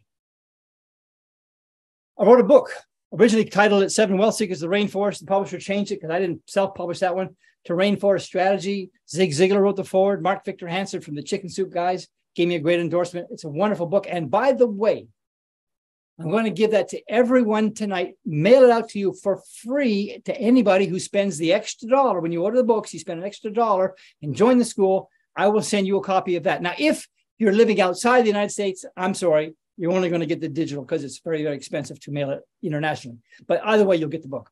Now, listen carefully. The Bible compares us to trees. My wife, one of her verses that she's said to me many times is Isaiah 61:3, and it says, "They will be called oaks of righteousness, the planting of the Lord, for the display of his splendor." He's talking about us, you, oaks or trees of righteousness, the planting of the Lord, for the display of his glory, the display of his splendor. That's us. Psalm 1 says, "But his delight is in the law of the Lord. In his law does he meditate day and night, and he will be like a tree." You will be like a tree planted by the river. What does that mean? What does it mean to be like a tree planted by the rivers of water that brings forth its fruit in its season? Don't you want to bring forth fruit in your season? Whose leaf also shall not wither. Jeremiah 17 quotes it slightly differently, and he says that even in the hottest heat and the drought, you will not wither. And then it says, and whatever he does will prosper. Will prosper. So what is your responsibility, my friends? Do you know what it is? I just gave you a couple of verses. We are trees of righteousness. Your responsibility, your work, the work that God has given you. This is Jesus speaking to the Pharisees in John 6:29. He says, the work of God is this, to believe in the one he has sent. The one he has sent is Jesus. He is the word that became flesh and dwelt among us. We beheld his glory, the glory as of the only begotten of the Father. That one, he is the word. Same was in the beginning with God. He's same was God. That is him. And our job is to believe him, believe what he says. That's the work. Now, those things and many others are in the book, the third book of the series. I call it From the Forest to the Tree. It's like I've talked, the Rainforest Strategy is about the forest. This is about the secrets of the tree. And there are 7 success indicators for startups that you should know about, 4 indicators for picking the right market to go into, how to turn problems into provisions, 7 roles every business must fill, 7 success habits of trees, and probably 25 other chapters I can't put on here. That's part of what you'll get when you get the books. I strongly, strongly encourage you to get them. Then there's another thing. This other thing is beautiful. It's called God's Universal Laws, because it says in 2 Corinthians, get this, for the things which are seen are temporary, but the things which are not seen are eternal. Did you know there are things that are not seen? Things that are not seen. Oh my God. Do you know what's inside that statement? George Washington Carver, one of my heroes, knew exactly what was inside that statement. He had a conversation with God one day. He was known as the Peanut Man. And he said, he asked the Lord to show him the secrets of the peanut. And he says, the Creator said, I have given you 3 laws, namely compatibility, temperature, and pressure.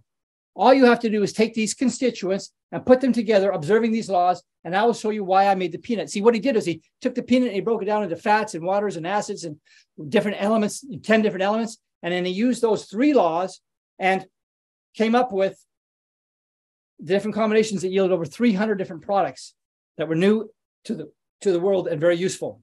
Later in life, he said that he used his knowledge to increase the crop yields of sweet potatoes on a half-acre farm from 40 bushels for a half acre to 266 bushels from the same half acre. Friends, that's almost 7 times. That's multiplication. He used the wisdom that God showed him. And I'm telling you, I could spend all night just talking to you about this man, but I don't have the time for that.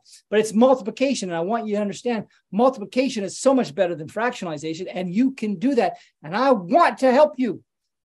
So these same laws, when applied to business, can have similar increases for you. Now, I call them the universal laws of business.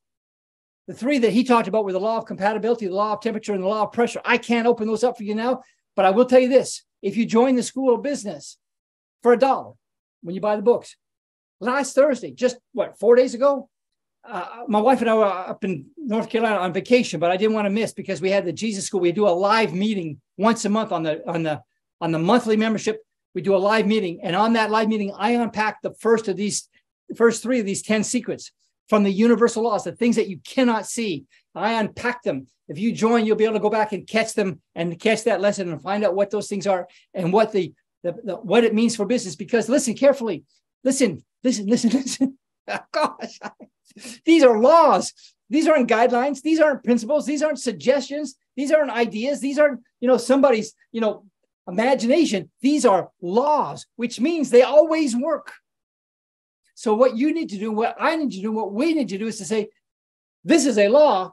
How do I cooperate with that law? Because when I cooperate with that law, I am guaranteed success. And so I went and started studying the top 25 laws known to mankind since they were discovered, the order of their discovery. And we went back to the first law. It was actually the law of the lever by Archimedes in 300 BC.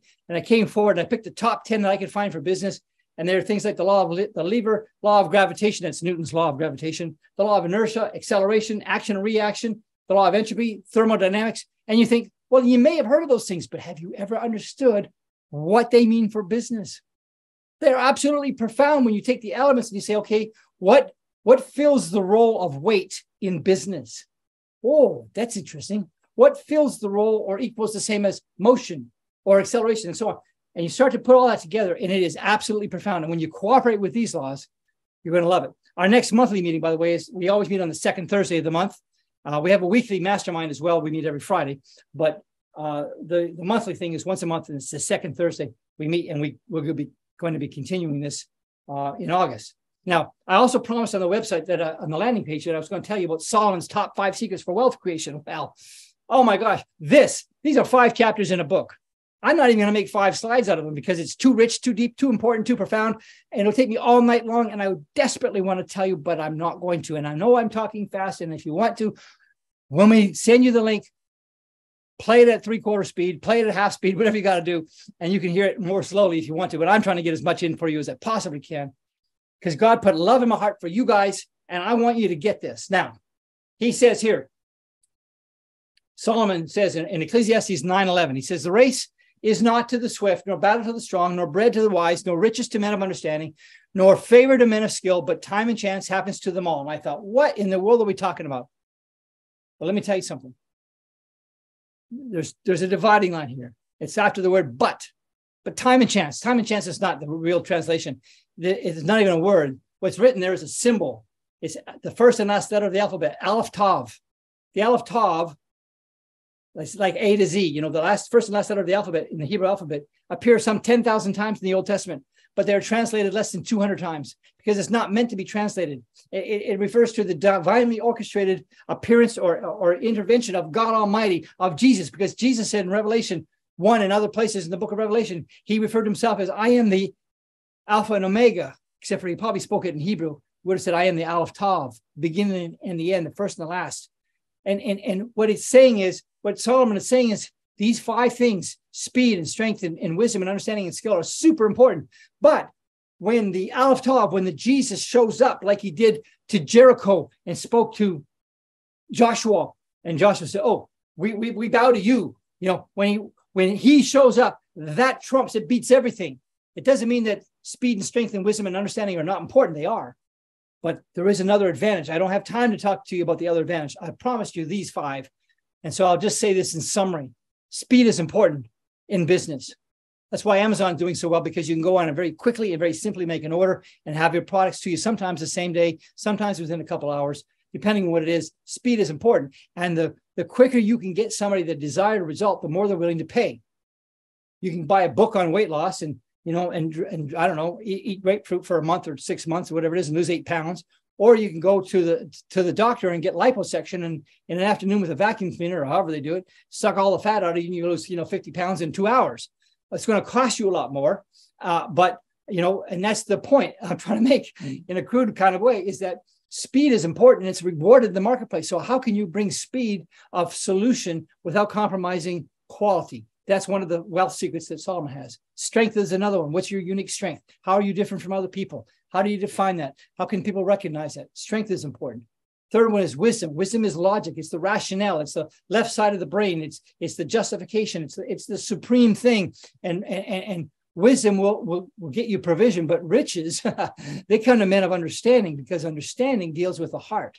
Understanding unlocks the power, the drive, the want to. It unleashes that in people. And if you can get that unlocked, that will bring you riches and in favor to men of skill, because skill is so important. Doesn't matter how emotional or how wise or how strong or how swift you are. If you're not competent, you're not going to do well in business. And skill is important. And skill means the intimate knowledge. It's the word yada. It means to intimately know God. It's the intimate level of knowing of your craft. And when you get to that level, you will do well. Those are the 5 big secrets that Solomon has, and they are in depth in 5 different chapters in the book of God's Best Kept Secrets, number 3. I also talk about inside that book, the 7 laws of multiplication, the top 10 reasons people fail in business, how timing trumps absolutely everything. That's the Aleph Tav. How the 17 high-end service strategies. And again, it's got 25, 30 chapters in it, whatever it is. It's full of these kinds of things. That's book number 3. Now, I have got a question for you. I want to share something with you. And this is heavy duty. This is sobering. So if your mind wandered, if somehow you look at Facebook, please shut that down. I want to help you. So you got to pay attention to this. There are 3 questions that God asked in the very beginning of the book of Genesis. These are the first 3 questions in the Bible. It's the law of first mentions. When does God ask a question? What did he ask? And it's really important. And the first question he said when he came to Adam after Adam had done what he'd done, he said, Adam, question number 1, where are you? Adam, where are you? Now think about this, friends. Where are you? This is the whole idea of taking stock of where are you now? How long have you had that dream that's inside you? Are you where you thought you'd be 5 years ago when you're looking ahead? Are you there now? If you're not, take stock. Maybe you're ahead of a game. I don't know, but it's important to say, where are you now? And have an honest assessment. Here's where we are. I really hope to be further along, but I'm not. And have an assessment about that. And speaking of assessment, how does God assess? Glad you asked. It's in John 16, verse 8. Jesus, speaking of the Holy Spirit, he says, and when the Holy Spirit, has come, he will convict or convince the world of sin and of righteousness and of judgment. 3 things. 3 things. So this has everything to do with you and your life and business. Now, I know it's talking about salvation and coming to know Jesus and all that. I understand that. But it's also very applicable to business and to your life. You see, it's going to convict you of sin. Sin means to fall short, to not hit the target. You missed the target. So the question you need to ask yourself is, am I hitting the target? Have I hit the target? Am I falling short? That's the first question the Holy Spirit is going to bring to mind, is to convict people of you are falling short of the mark. And then of righteousness. Righteousness, the Bible says in Isaiah 64, that our righteousness is as filthy rags. In other words, the best I can do in terms of, walking old ladies across the street or reading my Bible 16 times a day or whatever works, or tithing or giving, whatever all that stuff is, no matter how good I can be, it is not good enough. It's the blood of Jesus that leads me to bring salvation or cleanses me. So in business, you need to ask not only or of yourself, are you falling short, but what are you counting on to bridge the gap? Is it your good works? Is it like, oh, I know I've not done well, but I got this new network marketing thing, or I've got this new whatever it is, and I think this is the one. This is going to get it for me. And you know what? I don't know. Maybe it is the one. I don't know. But you have to ask for yourself. Is it the thing? Is it really going to bridge the gap? Are you counting on the thing that is the equivalent of filthy rags, the equivalent of insufficient? And if so, the of judgment part. It's like, in other words, there's a price to pay. Because if you're counting on something that's not going to work, you're going to have a price to pay. Now, in reality, in business, what will be the result if you don't find a way to bridge the gap? And what will that look like? And those are questions you have to ask yourself. I can't ask them for you. And the reason why so many people miss their targets is one big, ginormous thing. It's the lack of knowledge. I failed in business a few times because I had no idea what I didn't know. It's painful. It took me, I don't forget how many attempts, third, fourth attempt before I had a business that was successful and I could sell it for a good amount of money. But lack of knowledge can be very, very painful. And it says in the scripture, my people, Hosea says this, are destroyed. They cease. They give up, in other words. They're undone. They're silenced for lack of knowledge. And that needn't be the case. Which brings me to question number 2.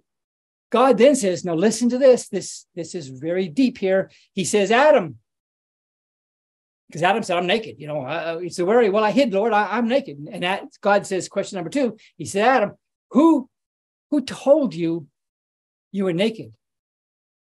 In other words, who have you been listening to? Who have you been listening to? Is it one of the many New Age gurus who seem to have it all together? Is it a Scientologist maybe? Who is it that you're listening to? David said, in Psalms, he said, I was envious. Oh, I was envious of the boastful when I saw the prosperity of the wicked. But when I thought how to understand it, it was too painful for me. Until I went into the sanctuary of God, and then I understood their end. Who told you you were naked? Who have you been listening to? You see, in the Bible, knowledge is compared to water. Beautiful water, mountain springs. I could drink from that water, swim in that water, love that water. It's beautiful. But you see, there's another source of water. It's the Mississippi River. That's a figure of speech, but there it is, a picture of it. That water looks pretty nasty to me. It's easily accessible. You don't have to go up in the mountains. There it is right there. And the thing about the Mississippi River is the water, if you were to pour it over your head, it feels just as cool as the clean water. The difference is there's a little bit of sediment, a little bit of strychnine, a little bit of poison, a little bit of toxin in it. There's the 2 glasses of water. Which one would you rather drink from? The one on the left, James talks about, is the earthly, sensual, demonic wisdom. The one on the right is wisdom that is from above. First of all, pure, peaceable, gentle, easy to be entreated, full of fruits and good mercy, without hypocrisy, and completely sincere. I want to drink out of the glass on the right. That's the wisdom that is from above. Where have you been drinking from? I see, here's the problem. I see a lot of Christians get sucked into this. They say, this guy's making so much money. I got to listen to him. He's successful. Yeah, and maybe he is. But and maybe it's 99% water, but do you really want to drink that? Well, they say, well, I'm going to eat the steak and spit out the bones. Well, you know what? It's not a steak. It's water. It's information. The Bible compares that to water. It's hard to spit out the toxins. And then God says, Adam, have you eaten from the tree that I commanded you not to eat of? In other words, did you not follow my instructions? What have you tried so far to bridge the gap? Is it Amazon? Is it eBay? Your cell phone, a secret sales funnel, maybe a webinar, a challenge? You know, the Bible says there is a way that seems right to a man, but the end thereof is death. And I'm not saying those things are necessarily wrong. It might be the right thing for you. Maybe it's the right thing, but done the wrong way. Maybe. Maybe it's just the wrong thing. I don't know what you've tried. That's for you to assess. But I want to drive you back to the Word of God. Proverbs 13:13 says, whoever despises the word and counsel of God brings destruction upon himself, but he who fervently fears and respects the commandment of God is rewarded. And the interesting thing about that, you might think, well, I don't despise the word of God, but the word despise there in the Hebrew is holds as insignificant. Whoever holds as insignificant, in other words, you know, I don't put a lot of importance on the Bible. And what's that got to do with the price of tomatoes in Japan in February? I don't understand this. I'm going to go to this big guy or this guy. He's got his own jet. You know, he's really rich. He really knows his stuff. I'm going to listen to him. Have at it. Whoever despises or holds as insignificant the word and counsel of God brings destruction upon himself. I recommend you don't do that. What will happen, for example, the man in this picture, if he doesn't change course as he's heading over a bridge that's been washed out by a storm? You think you know. What do you think will happen if you continue on your present trajectory? I don't know what your present trajectory is, but you need to think through that. If I keep on doing what I've been doing and going down this path, where will I be and when will I get there? And is it where I want to be? I want to encourage you and direct you to the word, which is what it says in Joshua 1:8, this book of the law. will not depart from your mouth, but you shall meditate in it day and night, that you may observe to do according to all that is written in it. Then you will make your way prosperous, and then you will have good success. I can't find a better source than that, so that's what I'm sticking with. And when I talk to you about God's best kept secrets, this 4-volume series, it is biblically derived. It's not biblically compatible. It's not like I took something from the world and dunked it in a river and got a Bible verse and called it Christian. I didn't do that. It's not like that. The only book I haven't told you about yet is book number 1. It's called Taking Back the Gates. That's because the gates in the Bible represent the political, judicial, and financial centers of power and influence. And guess what? They've been captured. But the promise that God gave in Genesis chapter 12 to Abram, he said, in blessing, I will bless you, and in multiplying, I will multiply your seed. And your seed, your seed will possess the gate of his enemies. Wow, the seed of Abraham is going to possess the gate. What does that mean? He's going to possess the centers of power, of influence, of the political, judicial, and financial centers. How's that going to happen? Well, Paul said in Galatians 3, he said, if you are Christ, then you are Abraham's seed. That's pretty powerful. And heirs according to the promise. So I want you to get the books. You can buy them on Amazon tomorrow, anytime you want. Doesn't matter. They're $99.70. You can get all 4 books sent to you by me. You can either get them digitally for $69.97. You can get them the physical version for $79.97 plus shipping, or you can get both versions for an extra $10, $89.97. Probably the best. I don't know if you're like me. I like the digital because I want to have it on my computer sometimes, but I like the physical. I like them in my bookcase. So I like having them to look at. Anyway, go to michaelpink.com/join. But I promised you something else. You see, the substance of these things, Zig Ziglar invited me to his place to teach some of his people what I knew. And he said, we asked Michael to present his biblically based sales training program to about 2,000 people they had in their school, their online thing. He said, not only was it one of the highest response rates ever, he said, but the content was so impacting, our chat rooms filled up quickly and remained full for the duration of the event. Zig Ziglar was one of my heroes. Back in the 70s, I read his book, See You at the Top. I was given that book to read in the 70s. Then in whenever this is, I have to think through the year, but in the early 2000s sometime, he wrote the foreword to my Rainforest book. And when he did, I was in his office and I said, I read your book back in the 70s. I never thought for a minute I would actually see you at the top and be sharing that platform, speaking on stages with thousands and thousands of people with you, sir. What a great man he was to me. I've always enjoyed him. Then there's Peter Daniels, who said, I cannot think of another self-help book that equals it. It's so packed with insight that I read it twice to absorb the content, and I recommend it without reservation. Peter J. Daniels was the illiterate bricklayer who got saved in 1929, when he was 29 years old in 1959. And he's in his 90s now. And he was a bricklayer, but he taught himself to read and write and earned 5 honorary doctorates, 3 ambassadorships, became fabulously wealthy. Norman Vincent Peale called him the greatest platform speaker in the world. He 8 books, 5,000 biographies, and many, many other books on motivation, success, all that. So when he says, I can't think of another one that equals it, that was really meaningful to me. Wes Cantrell, I was just on one of the streets named after his company yesterday when we were driving through Atlanta. He was the CEO of Lanier Worldwide. And he said the techniques that Michael outlines will help make any product successful and should even be considered during the development process irresistible. So I think you're going to like the books, okay? I don't think you're going to go wrong with that. But I said something I wanted to do for you. The Jesus School of Business. Because Jesus said of himself, he said, listen to this, a greater than Solomon is here. That's Jesus speaking. So for $1 more, you can have a 30-day membership in the Jesus School of Business at the monthly mentor level. So this is the Jesus School of Business.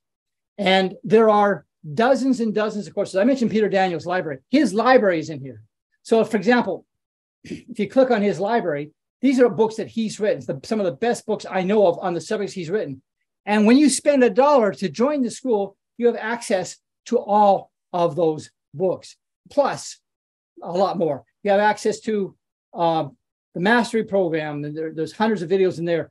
The previous recordings of the Jesus School, the 7 Wealth Seekers of the Rainforest, the Genesis business model. There's so many incredible things here, courses that are in here.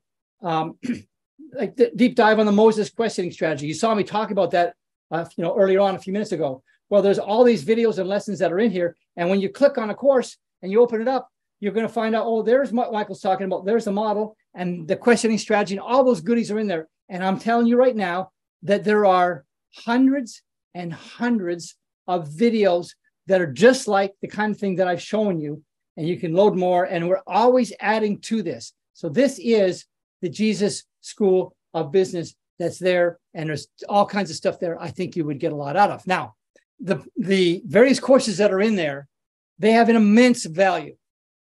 The retail price, forget the value, the retail price of these, if you add them all up, there's different courses. Some of them, like the business courses, there's 4 of them with 34 lessons. Sales courses, there's a dozen of them with almost 229 lessons. We've got all these different courses, all these different prices that are there, which you can buy them individually anytime you want. But the total value is nearly $6,000. That's the total retail price, not the value. The value is 100 times that. But there it is, roughly $6,000 of materials that's inside the school. And you can have access to any of that and all of that for $1 for your first month. So here's the mentor level. Here's how it works. For just $1 a month with your purchase, when you buy the books, there'll be an option. Yeah, I want the books, and I'll spend the extra $1 to try this thing out for a month. And it'll give you full access to the Jesus School curriculum. It'll give you the monthly live group coaching. We have a call once a month. It's live, and you can ask questions. We have a great time on that call. We just did one last Thursday. The next one's in August. You love that. You'll have access to all the previous recordings, 30 days to explore it. You can cancel anytime, whether it's 28 days from now, 29 days from now, or 2.5 months from now. You can cancel anytime you want. There's no contract. Here's how this works. If you were on my website before, if you know who I am, you may have seen it when we were offering it for $59 a month. It was for the first 200 seats. They're long gone. That is sold out. The next group is the Builders Club.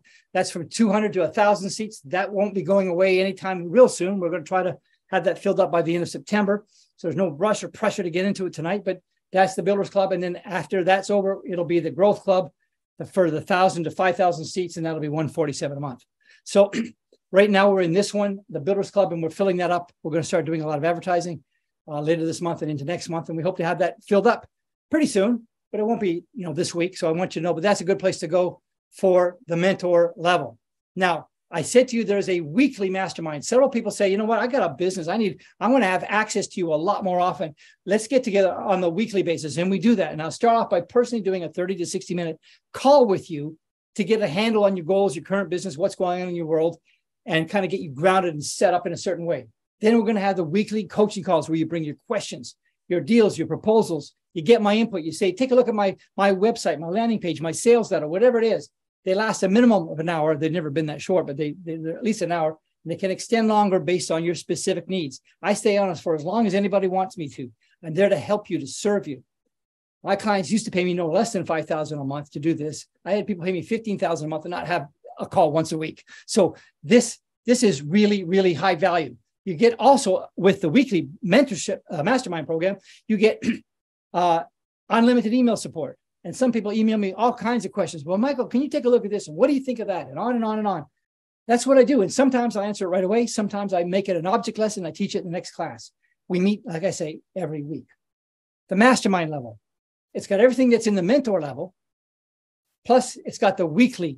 This is very important. The weekly live group coaching. It's a much smaller group. It's a mini mastermind. We help each other. Small enough that we can do that. Unlimited email access to over 150 hours of previously recorded sessions. See, we got like over 150 hours of previously weekly recorded sessions that are in a private Facebook group that once you become a member, you can join the group and you can have access to hundreds of hours of former stuff that was really, really groundbreaking. The Founders Club for that, when we originally started, was $147 a month or $14.95 a year. That sold out a long time ago. The next one is the Builders Club, which is for 20 to 50 seats. That's $247 a month or $24.95 a year. That's filling up, but it's not gone yet. So it's not like there's some pressure thing to do it tonight, but it's there. And then when we hit that number of 50, we're going to go to the $495 a month and $49.50 a year. Now, you may not know this, but I'm going to tell you, because some people do know this. When they ask me, how much is your program? And I tell them, I'm always embarrassed. Like, you only charging $247 a month? Must not be very good. Huh. Ask anybody in my program. They've been in it for years. It's very good. I just wanted to make it accessible. Now, it, like I say, is filling up. That's the mastermind level. But I want to tell you, if anybody says, oh, I want to do this in the next week, let's say 6 days, actually, there's a few bonuses. My friend Eric Beck has done a flagship assessment of businesses. how you can actually do an assessment of your business, the 12 key areas. He charges almost $200 for this course, for this assessment. If you've ever done assessments, you know they can be expensive. He's let me do it and give it to you for free if you join the Jesus School of Business in the next 6 days. That's not a rush. It's just 6 days. Should be able to make up your mind by then. Secondly, he gives another bonus called eliminating time debt, because we get under such pressure. Oh, I got all this stuff to do. Tells you how to eliminate time debt. He sells that for $195. That's also included when you join in the next 6 days. Bonus number 3, I said to you, if you sign up for the Jesus School and spend that extra whopping $1, you're going to get a physical copy of Rainforest Strategy sent to you if you're in the U.S. or you have a U.S. shipping address. Outside the U.S., we'll send you a digital copy. Bonus number 4 is a digital copy of Selling Among Wolves. It's called by some the Bible for sales, the Christian sales manual, period. It is full of biblical content, biblical strategies, biblical ways, all kinds of stuff that I didn't get a chance to tell you about. You know, the motivational secrets of the 10 Commandments, how to win the battle for the heart based on the Canaanite conquest, how to build a climate of trust based on the life of Christ, is summed up by Paul in the book of Philippians chapter 2, verse 5 through 8. I mean, there's so much stuff there. It's amazing. All of these bonuses are included. So in closing, your membership options, you can just get the books, and I would love to have you get those. That's a minimum I would tell you right now. If you're on this call and you haven't got them and you had this interest, I strongly urge you to at least do that. But I would also say, if you want to, I would encourage you to consider the mentor level for just $1 for the first month, or the mastermind level. And the mastermind level is $247 a month or $24.95 a year. When you pay the annual, you end up saving like $500 on the mastermind, or a couple $100 on the mentor level. But that's up to you. Go to michaelpink.com/join if you want to get it. And as I promised, if you want the Bible Incorporated, I will email you a link where you can download it. Just if you're on here to the end, we'll know who's on here. We will make sure you get a link to that book sent out to you very, very shortly. Here's something that we do as humans, as people. We erect certain barriers to keep ourselves from doing what we need to do, what's in our best interest. For example, I don't know, of all the clients I've had over the years, I mean, I've seen 2 people that I prayed for in my client's office. They were in their employ. They weren't in the office when this happened, that were hours away from death. And I was asked to urgently pray for them. The doctors had given a hope, and they will be dead before the sun goes down tonight. Interceded for them and saw them come out of their coma, wake up, tell jokes, and ask to get out of the hospital twice. In the work environment, we're to be a testimony and a witness for Jesus Christ and to hear him. But I want to tell you, every company that I can think of that I ever did any help for got help. Big time. Somebody called me one time. He said, now, listen, Colin, I don't know if this applies to you or not, but it might apply to somebody else. Called me up from Texas, Plano, Texas. And he said, Michael, we're in a really bad way here, but I need some help. And I know you're a Christian. Can you help me? And I didn't have the school at the time. I didn't have the mentorship. I didn't have the mastermind program. I did a 3-day, multi-$1,000 consult. And that was, on site. And that was how I got the thing going. And so he's telling me his problem. And he heard the price tag, and he had a sticker shock, and he was like, that's going to take everything I have. He said, will it help me? Will it help me? And I said, well, let me ask you a question. This is a true story. He said, are you married? He said, yep. You got kids? Yeah, they're grown. Great. Do you have grandkids? Oh, yeah. Do you love your grandkids? Oh, very much so. One's 2, one's 5. I take them fishing. We love it. Oh, man, they're my joy. They're my everything. I said, great. Let me ask you a question then. Sir, if you got a call today that those 2 grandchildren that you love were kidnapped and being held for ransom, and you had 30 days in which to meet the ransom demands, and the ransom demand was you either turn this company around in 30 days, or you'll never see your grandchildren alive again. Would you, A, start making plans for the funeral, or B, turn the company around? Turn the company around. I said, well, then, yes, I can help you. When do you want me to come? Went out there. Do you have any experience in my industry? Battery conservation technologies? No, that doesn't matter. It's irrelevant. Flew out to Plano, Texas. Did my thing with him for 3 days.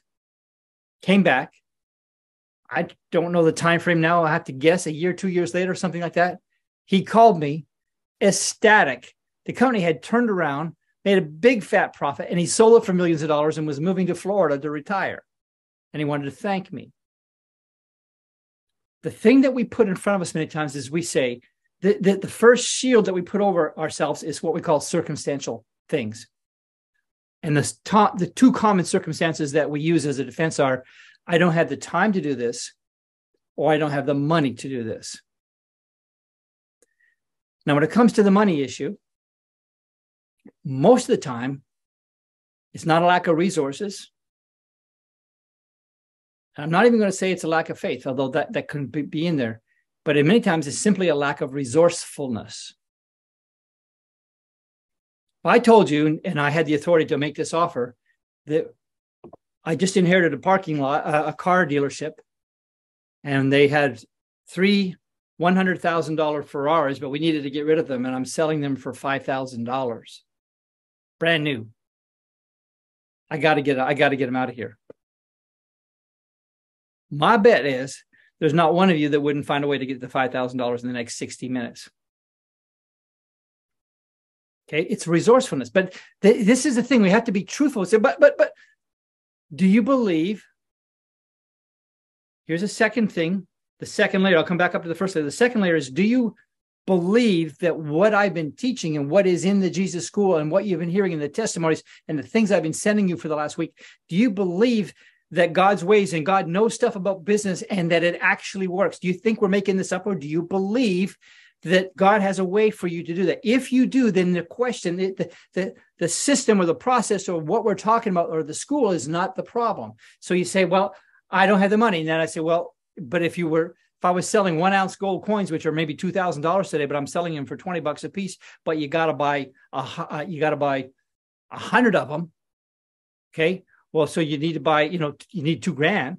Would you come up with it? Well, in a heartbeat, you would. You'd figure it out. So it's more about resourcefulness than resources. Second thing is time.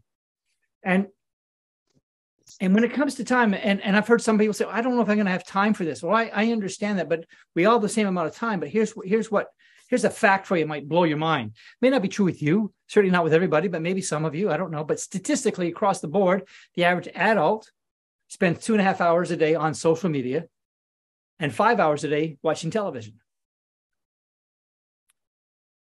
May not be your story, but it's not that you don't have room to add something to your schedule, which is busy, because it is busy. It's about prioritizing and say, I need to move certain things off my schedule to make room for this. But that's only worthwhile if you do if two things are true. If A, you believe this can help you, I could inundate you. It would take me a while, but I could inundate you with hundreds, if not thousands, of testimonials. But if you believe that it works, then we get down to the third layer. The first layer is a circumstantial time and money. The second layer is, well, will the thing that you're offering, will it do it? Is it valid? If you don't think it's valid, you're on the wrong call. But the third thing, and this is the deepest level, and this is the part that hurts the most because it's so true. And it's not really that you don't have the time. It's not really that you don't have the money. It's not really that you don't think God's word works. It's because you don't think it'll work for you.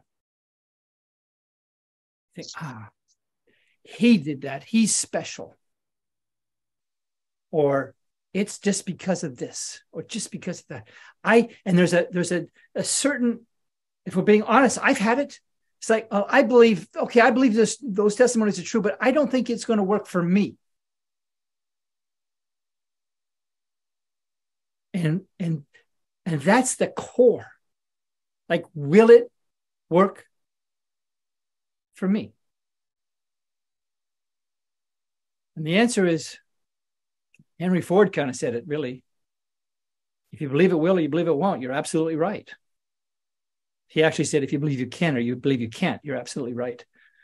And So I say to you, I guarantee you,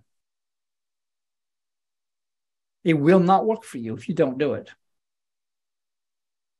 And I also want to say this before going further. I'm not saying everybody should absolutely do this. I hear from people that say, I just love the teaching. I'm not in business. I'm 82 years old. It's not my thing, but I just love you. I love what you take.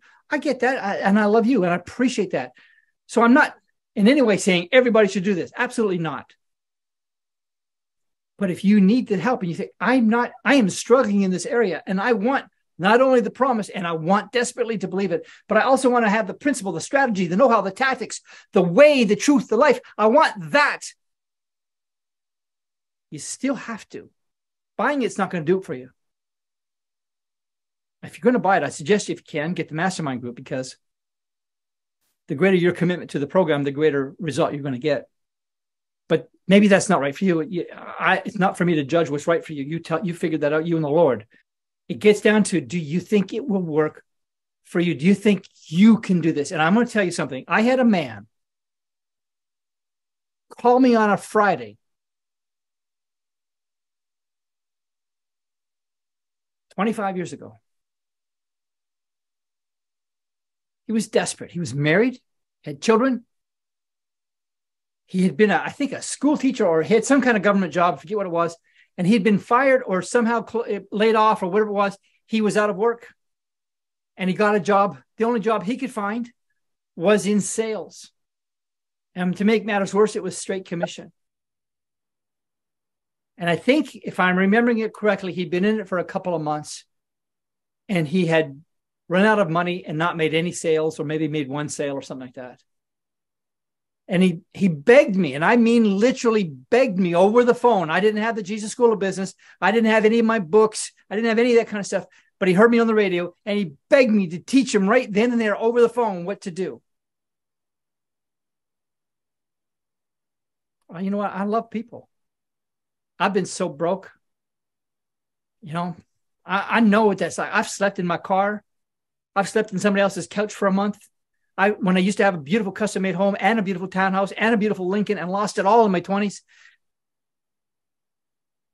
I know what it's like. My heart breaks for people like that. And maybe some of you are like that. I understand that. I'm calling you up to something. So with that man, I said, you know what? I'm going to teach you the most important thing I know to help you in your sales career. And I took him to, now where would you take him? If you were a sales instructor and you were trying to give somebody some quote unquote sales tips, I got to tell you what they'll tell you. There's a famous Scientologist out there who's got all this garbage sales stuff they try to ram down your throat and try to ram people into it and close them and force them and all that kind of stuff. All that nonsense. You don't have to do that. I took him to Philippians chapter 2, verse 5 through 8. Let this mind be in you, which was also in Christ Jesus, who thought it not robbery to be equal with God. I took him through the 7 attributes of the life of Christ as Paul summarized them. Because Jesus asked us to trust him. God asked us to trust him. And we are betting the farm that if we put our trust in him, that's the right choice. And we're going to be held accountable for the choice and the decision we make. So how did Jesus live and model his life that we would be inclined and even held accountable for our decisions to whether to trust him or not just for salvation, but also for your daily bread? But I digress a little bit. So I walked him through what it meant, the 7 things. I'm not trying to tease you with them. It'd take me an hour to teach it. We don't have that time right now, but it's inside the Jesus School of Business. And I walked him through that. And then I prayed with him. And then I said goodbye. A week later, and in that, I told them my story about making 22 presentations and getting 22 sales in my first 90 days. Unbeknownst to me, he thought, well, if Michael can do it, I guess I can do it. He called me a week later. He was beside himself. He said, Michael, I made 8 presentations this week. I closed 8 sales. I made more money this week than I've ever made in a month in my life. Now, it would be wrong of me to tell you that that's what you can expect. Because part of the activation of this is dependent upon the opportunity. It's not how hard you row your boat as much as it is what boat you're in that you're rowing.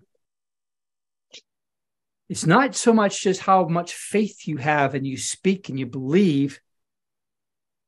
As that goes hand in hand with the opportunity that you're working in. So I can't promise you that well, you go out, you'll do that. My friend Eric Beck heard me speak at a meeting. He got up and he made a presentation and he closed, I think he said 32 out of 35 sales. Like he got more in one 45-minute session than he had in his entire career since he started his own business. But if you don't believe the system, that's not going to work. But I think you do. I think you believe me. You wouldn't be here. It comes down to you believe it will work for you.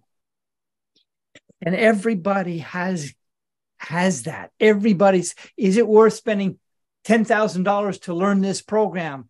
Will it work for me? I know it worked for that guy, but he's handsome or he's tall or he's got a different, whatever it is. I'm going to tell you something. You're looking at a man who had nothing going for me. I had no pedigree. I had a 12th grade education. I had 1, 2, 3 mothers growing up. I've been dropped off at a doorstep when I was 11, dropped off at a doorstep when I was 3. When I say dropped off, I mean as in, see you later. Hope life works out for you. Ran away to live in the subways of Toronto at age 11. Got picked up by the police, so that didn't happen. Taken to jail, threatened to be beaten with a billy club unless I confessed everything to them, which I did because I believed them.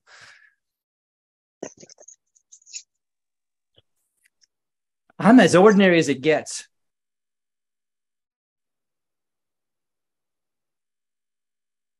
We have an extraordinary God. And I'm no favorite of his. But he loves me and he loves you. And I am absolutely convinced if you are in the need for and the desire to start a business, build a business, grow a business, improve your career, work a ministry, develop your ministry, do something to grow it, to get stable, if that is of interest to you. There's a lady, I don't know if she's on this call or not. She's from Britain. She joined the mastermind today. She wrote me an email. I was heartbroken. And then she joined. I assumed that she wouldn't because her story, but she bet on this and she wanted to know, how do I start a business I know I'm supposed to? And she said, God told me something about sheep and I'm supposed to do something, learn from the sheep, and I don't know what it means. And I haven't had a chance to tell her yet what it means. But you see, the Genesis business model. On day 1, God said, let there be light. Because light enables vision. Without vision, the people perish. They cast off a straight. You got to have vision. On day 6, he made the sheep and the other animals. And there's a reason why he made them and what they teach you. Because Job said that these animals are there to teach us. I've learned about sales from my dog. Judah teaches me stuff. You believe it? So, friends, if you are in a situation where you think, yeah, I want those kind of professional skills because I need them in my ministry. I need them in my business that I'm either in or starting or want to start, or in my job because I interact with customers and I want to learn how to be more persuasive, more successful. If that is you, then don't deprive yourself of the benefit by saying, using the money thing or the time thing, because the money's, come on, it's $1 to join for the first month. I mean, I can't make it any cheaper than that, really. You get the books. So you can do it. I just don't want you to do it if you feel like, well, I don't have any way, I don't have anything to use it for. Well, then that's fine. But if you do, God had me do this. I wanted to do big clients and make big fat checks every month from these clients, which I used to do. It's easy. They love me. And the more they pay me, the clients that pay me $15,000 a month retainer wouldn't call me for 2 months. But the calls, they got $5,000 a month, which was my lowest end. Well, they're calling you like every week. Hey, can we do this? Can we do that? But the more they paid, the less they asked of you. And I thought that's that. I want to get back into that. That's really good. I like that. And he said, no, I want you to make it available to people on this call That's not exactly what he said. He said, I want you to make it available to the masses. And so that's what I'm doing. So hopefully you know where to get it. If you have not had your questions answered about how to order, email me. Email Wally if it's a technical issue, wally@michaelpink.com. But if you're saying, can I do this or that? Because I had somebody on last week say, I've already got the books, but now I want to join the school for $1. Can I do that? Yes, you can. I'll send you a link. So if you have something like that and we haven't answered it tonight, you can email me at mpink@michaelpink.com. Because right now when I see a name on here, for example, Judy, hopefully, I don't know if that's my Judy or another Judy, but I see names. I don't know how to, I don't necessarily have the email address handy here. So I see Sophie, I see Joseph. I'm looking. Oh, you're welcome. Digital is convenient, but physical is bookworm level. Yeah, come on, April. That's right. Will Mann, Michael shared with me for over 2 hours several years ago that helped me make a transition from a job to my business. He is such a blessing to me. I am not currently part of the school at this point. I don't know how to implement the principles of God's kingdom in my life. I work hard, but have not been able to make great strides in my business. Will, you're going to have to still, part of this, Will, is there is a work component to this. And like, for example, well, let me give you this example. When I read Numbers 13, verse 17 to 20,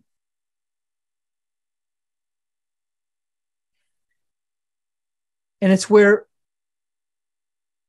Moses gives instructions to the 12 spies to go to the promised land. He had 7 questions he had to have answered. Most people aren't familiar with that passage. Those who are don't remember it. Those who do remember it have never applied it to sales unless they heard it from me. But I spent 2 to 3 days on my knees, on my belly, at my desk, in the office, saying, God, there's 7 here. I know there's more. I know there's more to it. You got to show me. You got to show me what there's. I know that's significant. Tell me, what is the implication? What is the application? And then I tested it. I had stunning results and put millions of dollars in people's pockets. So, maybe the thing, and I don't know your exact circumstances, Will, so I appreciate the comment, but maybe here's what I would say. If you're saying, the optimal thing is join the mastermind, pay the $2,500, you're in for a year, you save $500. Some of you say, honestly, I can't do that. I got it. So maybe you want to do the payment, $247, you're in every week, and that's good for you. But some of you say, that's a bit of a stretch for me right now. And so you want to do the mentor program. That's $97 a month. The first month is $1. And that will give you access to hundreds of videos and lots of training. For still some, that may be more than you're able to stretch yourself for. And that's okay. You can start off by getting the books. Get the books. If you go to michaelpink.com/join, you can just choose to get the books at a savings. You can pay $100 to Amazon, or you can pay $69.97 to me for the digital, or $79.97 for the physical plus shipping. So, there are different levels. And I understand that people have different levels of faith. And I don't want anybody to be shamed or to feel less because that's too big a stretch for them. If I reached out for 10 copiers that month back in January of 86 or February of 86, but I didn't have it in me to go for 11. I had a threshold. I've taken financial risks that seemed big at the time, but now that's nothing. And so it doesn't do you good to go beyond what you can see. This is Joshua 1:8. Meditate on the word that you may see, so that you can do, so that you can prosper and be successful. So enter in at the level, Will, that makes the most sense for you. And I don't know your personal circumstances, but I know that if all you did was get the books, and maybe you already have them, I don't know, but if all you did was get the books and read them and say, I'm going to apply this thing, there is so much gold in those books. I have a gentleman who just today joined the mastermind. He's a real estate mogul. He's a trainer's trainer, high profile kind of guy. He reached out to me when I was on vacation in North Carolina last week. And I said, hey, we'll talk when I get back. But he said, I bought your 4 books. He said, it's the most underlined series of books, marked up series of books that I own. How can I get more of what you have? So start where you can see. I don't mean see with your natural eye. I'm saying get in the Word and get in the Spirit and say, Lord, where do you want me to reach? And it may be a bit of a stretch. God told me to leave Idaho and drive down to Tucson, Arizona with 2 not semi trucks, but the big giant U-Hauls full of my furniture. I didn't have a place to go. I just had a word from God, go down there. I didn't know where we were going to go. But I could see that he had something and I was going to go. When Rick and I were friends, and we first were friends a lot younger, back in the 80s, and I was living in British Columbia, and I was in a very dark place in my life and lost everything I could possibly have except for my physical life. One night I had a dream. It's the first time I woke up happy in years. And it was a dream, and all I saw was a map of the United States. And on the map, in the southeast quadrant, there was a green dot. And I knew I was supposed to go there, and I didn't know why. But I packed up. I went to Dallas first with Rick and some other guys. And then I stayed on. And I went to Nashville, Tennessee, where I met and married a gal. We were married for 24 years. She passed away in 2010. But it was, I could see. I could see. I don't know the how, I don't know the method, but I could see. And if that's ignited in you, get it. And listen, if anybody on this call thinks that this is going to financially alter my life, for somebody to buy some books or to join the thing, at even the most expensive one is like 5% of my minimum, my former minimum. It's not it. This is me being obedient to God, and I want to help you. I want to help you. If you do the mastermind group, which it may not be right for you, that's for you to decide. I can give more time to you because we're in a smaller group and I can give more. And I'm happy to do that. So anyways, let me see. Will, thank you so much for sharing. I appreciate that. Tabby, after listening to Mike, I now hear the word thank you, gentlemen. Hey, I don't know whether it's Tabby or Tabby, but we've been communicating today, and God bless you, sister. Tabby, the H is silent. Say that again? Tabby, the H is silent. Okay, Tabby. Thank you. Thank you for letting me know. I thought so. There are no audio books available except for Psalm 91. Didn't we do Psalm 23? And we had the Bible Incorporated on audio. Is that right? Did I do that one too? No, the Bible Incorporated book. That was done beforehand. That was done by Tennessee Ernie Ford's son, Buck Ford. Right. That's right. I spent $10,000 with voice and music bed, and it's great. You should get the Bible Incorporated. MichaelPink.com. I don't know. Wally can tell you how to get that. Monique said, I asked him about those fat dude drops a few mornings ago. Love it. Wow. Hey, Judy. Love you, sweetheart. I think that's my Judy. Hope that is. You're welcome, Joseph. Kylie, I struggle with inconsistency in business. 1 month is up, next is down, the tax, etc. What advice would you give to managers? Kylie, great question. Let me tell you something. The day of Pentecost, the day they say the church was born, that day, guess what? Some people were confused. Some people mocked. And why? Why were some people negative? Why were some confused? You know, some people just are.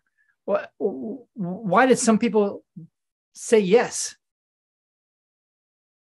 You're going to find in business that there is, you're going to have, I've wanted to have like 100% unbroken, success, if you are, consistency. But what I have found is that when you're sowing the seed of your business, when you're doing it, some of that is going to land on hard ground. Some of it's going to land on stony ground. And those are the people, by the way, that say, hey, that's a great idea. I love what you got there, Kylie. That's great. I'm so excited. And then they disappear. And some of them say, I'll get in as soon as I can, but my life is so busy. They're the ones with the thorns. And then there's some that are in the good ground. And Kylie, I'm going to tell you something. If you want to get a little bit more consistent, the law of the parable of the sower is this. Pay attention. 17% of the seed that was sown produced 84% of the return. How do I know that? A little bit of sanctified common sense. If you take 100 seeds on the hard ground, 100 seeds which produce nothing, 100 seeds on the rocky soil which produce nothing, 100 seeds on the thorny soil with the thorns and weeds, they produce nothing. And 100 seeds go on the good ground and produce 30, 60, 100. So the 100 seeds, we just say if it's 30, 60, 100, we'll say a third, a third, a third. So a third of 100 will be 33 seeds plus 33 seeds. So 66 seeds out of 400 seeds brought back. Some brought back 100-fold, which would be 3,300, and some brought back 60-fold, which would be 1,800, whatever it is. If you do the math on it, 17% of the seed brought 84% of the return. So the point is, you have to say, in my business, oh, let me tell you something. Oh my gosh. Oh, I'm sorry. I got more to tell you. That's why they joined the Jesus School of Business, Michael. Yeah, join the Jesus. I think Kylie did already. Yes, I know. That's what I told her. I said, ask the question in the school. Yeah, oh no, it's okay. Listen, a lot of people. Wally's saying good night, Mike. Listen, Kylie, don't listen to them. Listen, this is. Let me tell you something. A tree. This is in the school. A tree is the most perfect business model on earth. And every day when I walk out, not every day I do this, but many days when I walk out, I look at them, and I have all these trees around me, and I look at them and I think, I don't hear anything. There's no stress. There's no complaining. There's no griping. There's no, what are we going to do, God? They do certain things on a consistent basis. I can't teach it, so Wally will be happy. I can, but I can't do it right now. But if you get inside this, you're going to listen. You're going to see, because I teach about this, Kylie. There are certain things that you do on a consistent basis. The trees do. They never fail. They have 3 forms of marketing. The one that's transactional has a 3-step process. It does other things on a consistent basis without fail. And because of that, it produces consistently, which is why when you plant 100 seedlings in an orchard, you're going to have 100 trees 5 years from now producing fruit. When you take 100 entrepreneurs and they don't know the systems, they don't know what to do consistently, you're going to have 5% of them successful. There are certain things you have to do consistently, Kylie, and inside the school, you're going to learn it. So that's it. I'm trying to be nice to Wally because it's getting late. I'm sorry, Wally. Hey, you're giving away the goods, man. That's what. Michael, you know the principle of a good story, right? It finishes where it started. Where this started tonight was you teasing me about speaking quick. So we're coming back. We're perfect ending. Everybody. Michael is the real deal. I've known him for 40 years. He seriously, and you saw me responding when he talked about he could go out and do this with corporate clients and have a lot more peace and make a lot more money. This is what God's called him to do after teaching me everything he's done. So the bottom line is, if the Lord has called you to business or career or anything like that, get in at the level you need to be in. You will not be sorry. And from this point forward, Michael is going to talk quickly. Okay, I'm going to wrap it up. I see Colin's asking great questions. Colin, let me just say this. I'm with you, brother. Do what you got to do. This is for individuals. I do have corporate clients that buy it for other people, but or some of the staff, but it's mostly for individuals. You're welcome, Don. Wilma says, which of these books will you recommend to start from reading? And hey, here's where you start on the books. You open them up, you take a look at the table of contents, and you say, which chapter is calling my name right now? It's not a novel. You don't have to start at chapter 1 and go to chapter 2, 3, 4. It's a logical way to go, but it doesn't have to be that way. You can say, I'm having a problem right now getting leads. What chapter deals with this? I'm having a problem closing sales. What chapter deals with this? I don't know how to start a business. What chapter deals with this? I don't know what nutrients are. I don't know, whatever. Find the chapter and go there. That would be it. What Judy says, if he gets started on trees, get ready to be here for a while. That is my wife. Judy, I love you. You know I do. Oh my gosh. Listen, oh my gosh. I'm going to apologize right now because I want to go. I'm just getting wound up right now. I'm just getting lit. But you know, I got to stop. And Judah are waiting for you. Come on. Yes, my wife loves me. She's amazing. You have the most healthy, blessed dog in the world because it gets preached at. It gets the word of God to meditate on all the time. Go preach at Judah. Yeah, he's great. Listen, let me say this for those of you who have questions.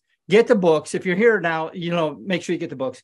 And I would encourage you, if you're debating whether to get in or not, at the least, sign up for the extra $1. And you get a month, and you can binge watch everything. And you'll be billed $97 in 30 days, but if you cancel, you won't be. So, you might want to do it that way. And so you just see what you get in that first 30 days. So I would urge you to do that. michaelpink.com/join. I'm betting Wally's put a few links in there before. I could talk to midnight, but apparently Wally's got to go. And he's running on midnight in UK. I'm just saying. Wow. Michael, you delivered as always. And I know, I've known you for a long time, and I've heard some of the stuff that you went over, most of it. And I know you made it short, but each one of the things you went over is so impactful in itself. It's almost like robbing us by just giving us the little slices of each pie. You just get a sample, right? Because you need to understand those concepts and go deep in them because there's so much of God's wisdom and God's truth there. But I want to say to everybody here, it's like, okay, I'm in Michael's group, but here's what I have, okay? 40 plus years of friendship with Michael, so I can phone him up. And when I phone him up and I access that gift, that grace gift that he has, that has meant each and every time I've done that has meant tens of thousands of dollars because God just gives him the wisdom. He has so much information. He has it.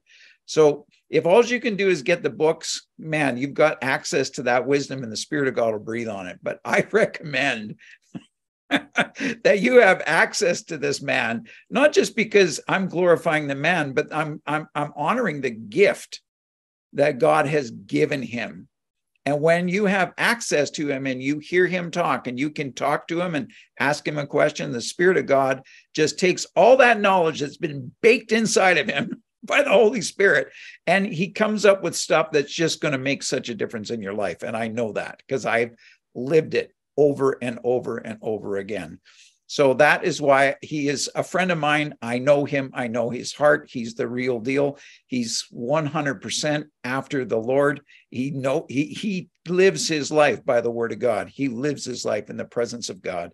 And he is a gift to the body of Christ in this area. So people, don't just walk, run, sign up, get the books at the very least. But right now, for $1, you can try the rest for a month. I'd skip it and go right to the mastermind. So, but that's me. Anyways, Michael, thank you. That was so awesome. I so enjoyed just listening to you. You always do such a great job of presenting.